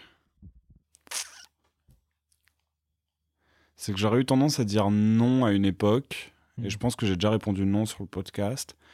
Mais ouais, bah, tu vois, un truc qui est tout con, mais les compliments sur aléatoire. Ouais. Et mine de rien, le podcast commence à avoir suffisamment d'auditeurs pour que j'en ai de plus souvent de personnes que je connaisse pas. D'avoir des retours positifs et des compliments et je vois que c'est vraiment un truc qui me motive en fait à continuer, qui me booste, qui me donne de l'énergie et je suis, alors peut-être que je me trompe complètement mais j'ai pas du tout l'impression en fait de me reposer en fait là-dessus et de me gargariser de ça et j'ai vraiment l'impression de m'en servir pour le transformer en énergie pour continuer à avancer. Et encore une fois, hein, peut-être que je me plante totalement et que les personnes très proches de moi vont me dire Jacques, redescends, mais je pense pas. Non, donc ouais, je pense que je prends plutôt bien les compliments, notamment, du moins sur un truc comme aléatoire où mais pareil, ça c'est suite à de la thérapie et, aussi, où j'arrive maintenant à voir le travail que j'ai effectué en fait, et à avoir une idée à peu près nette et qui ne comment dire, voilà, où je suis dans une démarche où je dévalorise pas ce que j'ai fait en fait. Bah, et je suis pas en mode non mais t'as pas fait grand chose, non c'est quand même où donc ouais, je pense que je les prends plutôt bien les compliments. Ouais, c'est important, je pense que c'est un vrai truc parce que parfois tu complimentes des gens et tu sens qu'ils l'entendent même pas quoi. Bon, il y a la posture, mais il y a aussi pas que ça quoi. Parfois il y a aussi des gens qui ont un peu la maladie du manque de confiance en eux. Ouais. Ça fait de la peine quoi. C'est vrai que quand t'es face à ça, tu peux rien faire. Hein. T'as beau les ensevelir de trucs, au risque de trop en faire, ça marchera pas non plus. Non. Il faut que tout le monde fasse ce travail-là. Mais bon, voilà, parfois c'est des destins brisés. Bon, c'est ça. C'est compliqué, mais moi je pense que c'est important. Toi, tu les prends bien aussi? Non, comme toi, ouais, je pense qu'il faut pas. Il y a un truc où moi je me nourris aussi de ça, des ondes positives, quoi. Tu vois, j'adore ça. Recevoir des compliments, pour moi, ça me permet de me libérer de l'espace mental pour continuer à être créatif, quoi. Ça me libère l'espace mental en mesure où j'ai pas besoin d'être. Enfin, si, j'ai besoin d'être rassuré comme tout le monde, quoi. Bien sûr, à mes capacités, à cette forme de génie que tout le monde a Et du coup, oui, c'est très important pour moi. Je me sens parfois même à la recherche de ça, quoi. Parce que je me nourris de compliments. Et ouais, je sais pas, il faudrait les catégoriser parce que tous les compliments se valent pas. Oui. Ça fait toujours plaisir, mais il y en a, tu sens que c'est un peu automatique, c'est un peu des compliments de politesse et tout. Bon, bah ça, voilà, on peut passer vite là-dessus, mais ouais, non, je pense que c'est bien, c'est d'avoir la bonne posture vis-à-vis du positif, quoi, que les gens perçoivent vis-à-vis de toi, c'est hyper important parce qu'après, c'est comme ça que tu rayonnes aussi, quoi. Carrément, ouais. Et la dernière... À quoi ressemblerait le pire monstre à tes yeux ? C'est marrant, ça, je l'ai jamais entendu. Bon, si, en humain, je pense que on a déjà eu quelques beaux exemples et dans l'histoire donc, les grands bourreaux de l'humanité, c'est pas mal, hein, mine de rien. Et les nazis étaient quand même assez bien sapés, quoi. C'est un truc qui... Mais justement, tu vois, là, c'est peut-être ça, hein, des gens bien sapés, mais qui font regarde Macron, des horreurs. Il est hyper beau. Moi, je suis pas d'accord. Enfin, il est... Ouais, il me fait éphaser, moi. Il est parfait, quoi. C'est un sans faute. Ouais, pour le coup, je ne te... Ça, je dis ça en rigolant. Je ne te rejoins pas là-dessus. Mais voilà, et si c'était un truc... si c'était un truc fantastique, forcément, comme toute personne qui ait beaucoup lu Lovecraft, je te dirais que je ne peux pas te le décrire parce que sinon, je serais déjà devenu fou. Voilà, un truc dans le genre. C'est vrai que j'ai toujours été très sensible à l'horreur indicible, à ce qui ne peut pas être... globalement, à tout ce qu'a créé Lovecraft, de décrire sans décrire, de te raconter sans te raconter. Ouais. Donc, j'aurais tendance à dire que le pire monstre, je peux pas le... Je peux pas c'est une bonne réponse. Le décrire. Après, écoute, y a des trucs qui me dégoûtent, donc genre les... Ouais, je suis pas très fan de tout ce qui est escargot, limaces. Truc baveux. Ouais, truc baveux, gluant. C'est peut-être une... Ça, c'est un truc qui est lié, je crois. Hein, j'avais vu un truc comme ça, comme quoi c'était en rapport avec notre intériorité. Que, en fait, les choses qu'on voyait qui luisaient, qui avaient cette texture un peu là, comme ça. En fait, c'était en rapport avec le fait qu'on a comme quand tu t'ouvres un peu, toi, tu as du mal à voir. Tu peux facilement tourner de l'œil quand tu vois tes os et tout ça. Et que du coup, on n'est pas vraiment conditionné à kiffer ce qui nous fait penser à nos organes, en gros. Voilà. C'est possible. Parce que c'est la mort, quoi. En fait, ton cerveau, il dit, bah là, si tu vois ton poumon, c'est que c'est pas mon signe. Voilà. Il y a quelque chose qui cloche. Mais donc Ok. Ou un croisement entre... Parce qu'il y a une question, c'est cette question sur les animaux à laquelle je pensais, qui est si tu pouvais croiser deux animaux pour en créer un nouveau, que ferais-tu ? Et je pense que un croisement entre un grand requin blanc ou un orque et un alligator, ou un crocodile, tu fais la machine à tuer parfaite. C'est... Avec un gun. Avec... Exactement, avec une Gatling sur le dos. C'est ça, faut y aller, quoi. On est sur... Mais là, on est presque sur de l'armement, quoi. C'est ça. Hein. On est plus sur sur l'île de Dr Moreau. On est sur, c'est monstrueux, hein, les armes à feu, c'est monstrueux. Oui, aussi. Voilà. On peut se dire ça. Non, et puis... Pareil, tout ce qui est serial killer aussi, c'est assez... c'est vrai que l'horreur inexplicable, c'est le plus glaçant, hein, finalement. Le bon voisin. Je pense qu'un mec comme Jeffrey Epstein, il serait bien aussi dans le... Putain, ça c'est... Parce qu'il a des actes monstrueux et il est milliardaire, tu vois, donc il peut... il cumule, c'est souvent lié, hein, c'est les milliardaires. Tout à l'heure, c'est qu'ils ont ils ont des cultes bizarres parce qu'ils sont tellement axés à tout qu'au final, tu deviens fou. Je pense que le cerveau n'est pas du tout conditionné non plus à avoir un tel pouvoir financier. Du coup, ton king, ça devient des trucs de l'ordre du moralement répréhensible. En fait. C'est ça, et je pense que c'est aussi, je me suis fait la réflexion il n'y a pas longtemps, je pense que c'est des gens qui deviennent accro au pouvoir et au contrôle sur l'autre en fait. Bah ouais. Et où du coup la dernière et c'est pas je suis pas du tout en train de les excuser ou quoi, ok, hein, qu'on soit bien d'accord en utilisant le terme d'accro, mais voilà, c'est des gens qui sont obligés non, mais qui décident tu vas aux confins de la morale, hein. D'aller aux confins de la morale et de l'emprise sur l'autre pour C'est intéressant parce que ça veut dire qu'on a tous potentiellement ce truc-là en soi, quoi. Moi, c'est un vrai champ de recherche c'est comment chacun l'exprime, tu vois, les questions des tabous, des trucs, tu vois, tout ce qu'on ensevelit. Oui, ou à côté c'est soit ça, soit que c'est justement d'avoir ça en soi qui permet de ça et le fait de naître dans une famille déjà milliardaire, bien entendu, mais qui permet d'avoir accès à cette réussir à accumuler cette c'est sûr. cette richesse un peu l'œuf ou la poule, quoi. C'est ça. Ouais. Et alors toi, le pire monstre justement, Macron avec la moustache d'Hitler, mais ce serait un monstre un peu bandant, tu vois. C'est ça le drame. Non, mais oui, je suis d'accord avec ce que tu dis, hein. Parfois je fais des cauchemars et tout, c'est des monstres et tout, ils sont terribles, mais je m'en souviens jamais. Mais oui, hein, je peux que rejoindre ce que tu dis. Le pire monstre, c'est l'argent. Ouais. Oh, on conclut avec le titre de l'émission, formidable. Ah non, surtout pas. Surtout pas. Non, j'adore l'argent.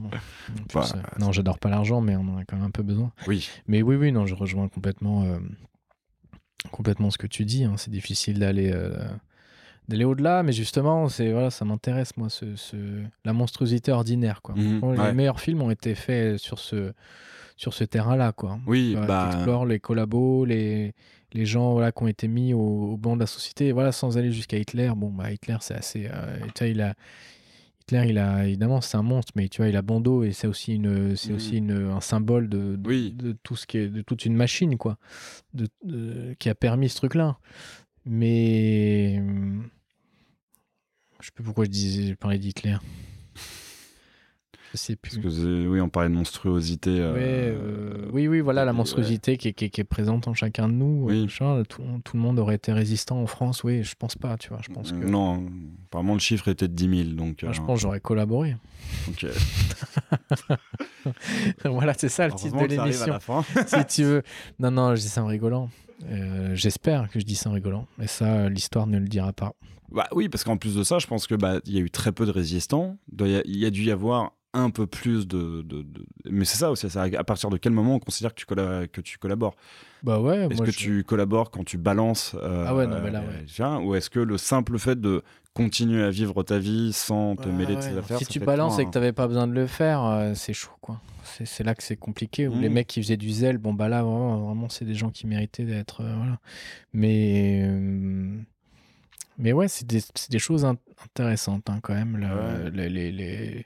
Parfois, les affleurements d'une monstruosité chez les gens ordinaires, tu vois, les infanticides, les trucs comme ça. Moi, j'ai été proche d'affaires comme ça. Ok. Fascinant, quoi. Enfin, passer le moment où c'est glaçant, c'est juste incroyable, quoi. De voir à quel point ça détruit tout. Et il y a le côté, ça a sondé l'inconscient de l'être humain en tant qu'individu, aussi en tant que collectif, quoi. Ça, le tabou, c'est un vrai... C'est pour ça que je me désole un peu que le cinéma se délaisse ce côté-là pour se concentrer sur des trajectoires héroïques, des trajectoires où les gens sont gentils, où les gens sont sauvés, où les gens se... Alors, je dis pas qu'il faut faire que des bad lieutenants tu vois, mais ça manque beaucoup. Hein, dans le cinéma, la représentation du mal, hein, c'est du Bruno Dumont qui dit ça. Il dit que, je pense qu'il a raison, hein, le cinéma a complètement perdu sa faculté à représenter le mal, et ce qui en faisait tout l'intérêt du cinéma, en fait. Sans aller... on peut même parler de la catharsis, des trucs comme ça. Mais c'est vrai qu'aujourd'hui, on est sur un truc très plan-plan, sur le plan de la forme et du fond aussi. Hein. Moi, je sais très bien que c'est horrible, quoi. Je vais pas au cinéma forcément pour te sentir pour bien. être conforté dans l'idée que c'est mal de taper des homosexuels, ou que c'est mal. Je sais très bien, ça me révolte quand je vois ça dans les journaux. Moi, ça m'intéresserait plus d'aller au cinéma pas pour être ébranlé dans cette certitude. Enfin, si, d'une certaine façon, pour que le projecteur soit sur, par exemple, je sais pas moi, qu'est-ce qui dans la vie de quelqu'un l'amène à vouloir casser de l'homo, quoi. Tu vois, moi, je comprends pas, je sais pas comment les gens en arrivent là, il y a plein de facteurs, et du coup, ça m'embarquerait dans un... Moi, je vais pas au cinéma pour m'identifier, quoi. Ouais. Je vais au cinéma oui. pour me perdre. Justement, c'est une phrase d'un critique que j'aime bien, là, qui fait un super podcast là, qui s'appelle La gêne occasionnée. À un moment, il dit ça, et je trouve ça super. Non, tu vas au cinéma pour te perdre, normalement, pas pour te conforter. Ouais, du coup, c'est la question que je voulais te poser. Dans ce qui existe déjà au cinéma, pour le coup, serait quoi le pire monstre qui a été créé Au cinéma ? Ouais. Dans le sens qui fait le plus peur ? Mais le dinosaure. Hein. Le T-Rex de Jurassic Park. Le T-Rex, moi, j'en reviens toujours pas. Non, le pire monstre. Il y en a un qui fait bien phaser, là, c'est celui dans le monstre qu'on n'est pas vraiment, c'est l'espèce de clochard, là, dans Lost Highway. Je crois que c'est Lost Highway. Ou alors non, c'est soit Lost Highway, soit... Mulholland Drive. Mulholland Drive, où à un moment, ils vont derrière... Le gars raconte son cauchemar, et puis ils vont derrière le... C'est Mulholland Drive. Voilà, Mulholland Drive. Bon, bah ça, putain, ça fait vraiment flipper. Oui, ouais. C'est un espèce de jumpscare et flippant, parce que c'est un monstre humain, mais qui représente un peu tout ce que tout le monde a peur de devenir. Je sais pas, il y a ce truc-là qui me vient. Et je sais pas, moi, je suis un gros fan d'Hellraiser. Ouais. Et les Cenobites, là, ils sont... Enfin, c'est troublant, quand même, hein, ce truc de... Des mecs qui te font souffrir autant qu'ils te font du bien. plaisir. Ouais, c'est super. Enfin, c'est assez indépassable comme truc. Donc, ouais, j'aime bien. Les gens, ils sont coincés là-dedans, dans ce cube-là. C'est cool. Mais... Ouais, bon, ça mériterait d'ouvrir là un mad movie sur les monstres. Il y en a quelques-uns, mais il y a des trucs qui font. Moi, je suis d'accord avec toi que les choses glaçantes, c'est plus voilà l'horreur ordinaire, les trucs. Tu vois, t'as la séquence dans Zodiac là quand il est dans. J'ai pas vu Zodiac. Bon, t'as une séquence où le gars, voilà, il fait son enquête et puis il va chez un mec qui l'emmène dans son souterrain et c'est vraiment mis en scène de façon... c'est vraiment brillant. Parce qu'en fait, il n'y a rien, mais en fait, il y a tout, quoi. Enfin, c'est vraiment... Et c'est ça, quoi, finalement, la peur. C'est ce qui se rapproche le plus de la peur que tu peux ressentir parfois dans la rue, quoi. Tu dis, mais ça se trouve, je me fais des films en même temps. Et en plus, au cinéma, t'as la musique, t'as les cadres, t'as tout qui vient conditionner un peu un sentiment, un ressenti. Et tu sais pas d'où ça pourrait surgir, est-ce que ça va surgir, alors que bon, les zombies, il y a un truc un peu systématique, une donnée, quoi. Ou un truc comme dont on entend beaucoup parler en ce moment, la Art the Clown dans Terrifier, qui est un peu... Ah ouais, les clowns, moi j'ai jamais trouvé ça flippant, mais je sais que c'est un vrai sujet pour plein de gens, donc certes.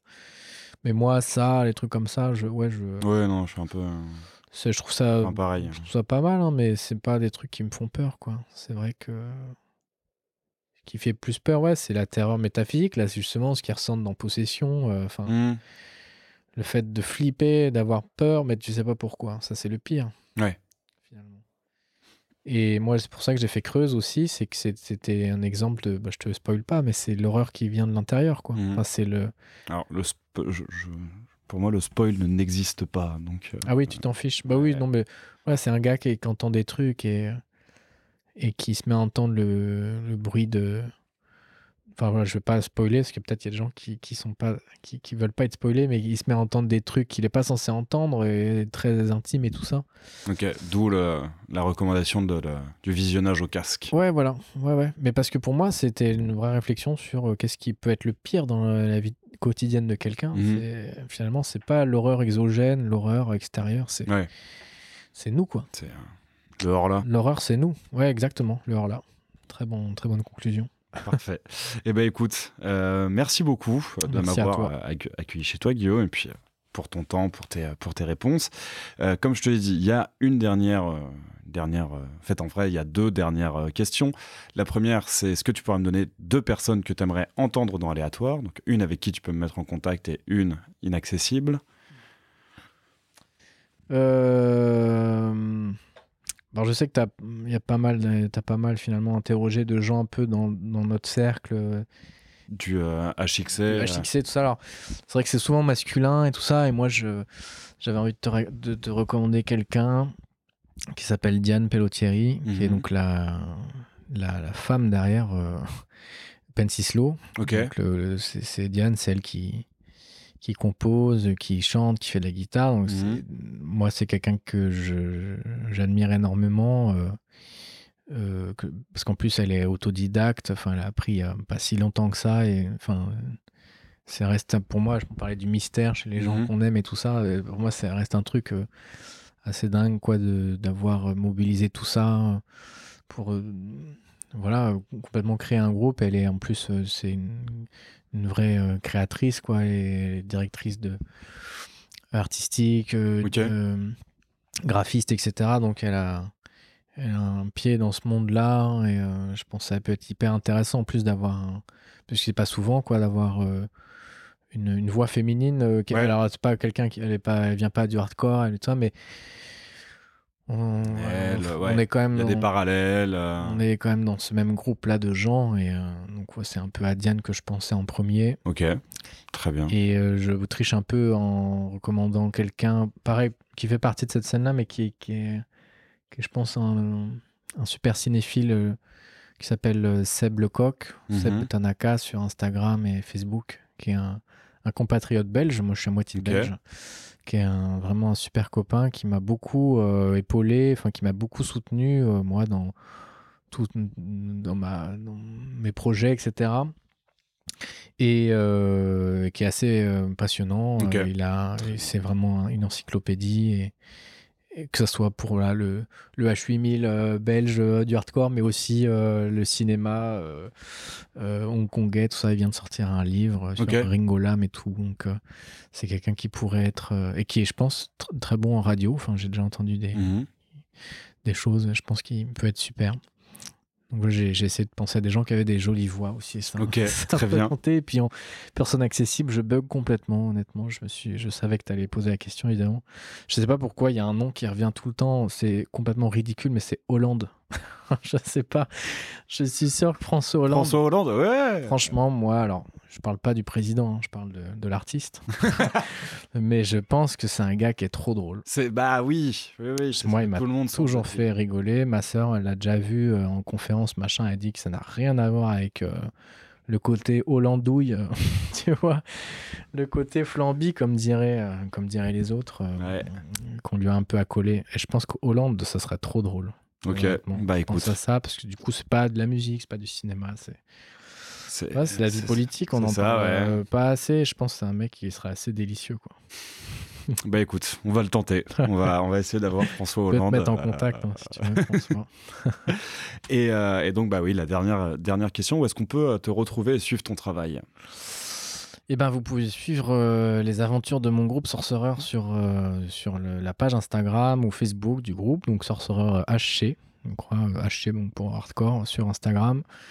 Je sais qu'il y a plusieurs groupes qui s'appellent Sorcerer. Nous, nos images de profil, là, c'est un petit diable sur fond rouge. Donc voilà, retrouvez-nous sur Spotify, tout ça. Il y a du nouveau qui va arriver, ou que ça soit en concert, en enregistrement, tout ça. Donc voilà, c'est les meilleures façons d'être tenu au courant, ces réseaux sociaux. Et après, moi, j'ai ma page Instagram Beast2You, qui est ma page perso. Je viens tout juste je sais pas pourquoi j'ai fait ça, mais de créer une page autre que perso, qui s'appelle Guillaume Scaillet, quoi, tout simplement. Parce qu'en fait, si je sais pourquoi je l'ai fait, c'est que j'avais pas envie de saouler les gens à coups de story à chaque fois que mon film était, que les courts-métrages quelque part. Voilà, j'avais pas envie je sais que j'ai des gens qui font ça autour de moi.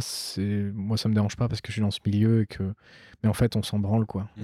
Globalement, c'est pas très intéressant. Donc, mais s'il y a des gens que la vie des films intéresse, et pour voir un peu la suite, moi j'ai cette page-là où je fais moins de blagues, je fais moins de stories à la con.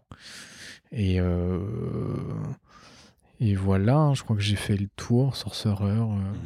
Et on peut donc retrouver Creuse sur MyCanal. Voilà, très important. Pour tous les gens qui sont dotés de code MyCanal, vous pouvez regarder le film Creuse. Donc vraiment dans des conditions sonores idéales, si possible. Et si vous n'avez pas MyCanal, vous pouvez toujours m'écrire. Okay. Et moi, je balance le lien. Très bien. Vimeo, sans vergogne. Parfait. Les jouvencelles ouais, ça, il est nulle part. Il faut m'écrire si vous avez de voir jouvencelles. Pour avoir le lien Vimeo. Ouais, pareil. Ça, je le balance avec un code et tout ce qu'il faut. Parfait. Eh bien, écoute, merci beaucoup. Merci à toi. Et quant à vous, chers auditeurs et auditrices d'Aléatoire, vous pouvez toujours retrouver le podcast sur Instagram et sur Twitter où il ne se passe toujours rien, avec le @aléatoire_s. Et je vous dis au prochain épisode. Et si je ne dis pas de bêtises, le prochain épisode, on fêtera les 1 an d'Aléatoire avec un épisode pas prévu pour, mais ça sera bien. Merci d'avoir écouté Aléatoire. J'espère que cet épisode vous aura au choix ému, fait rire, appris des choses ou les 3 en même temps.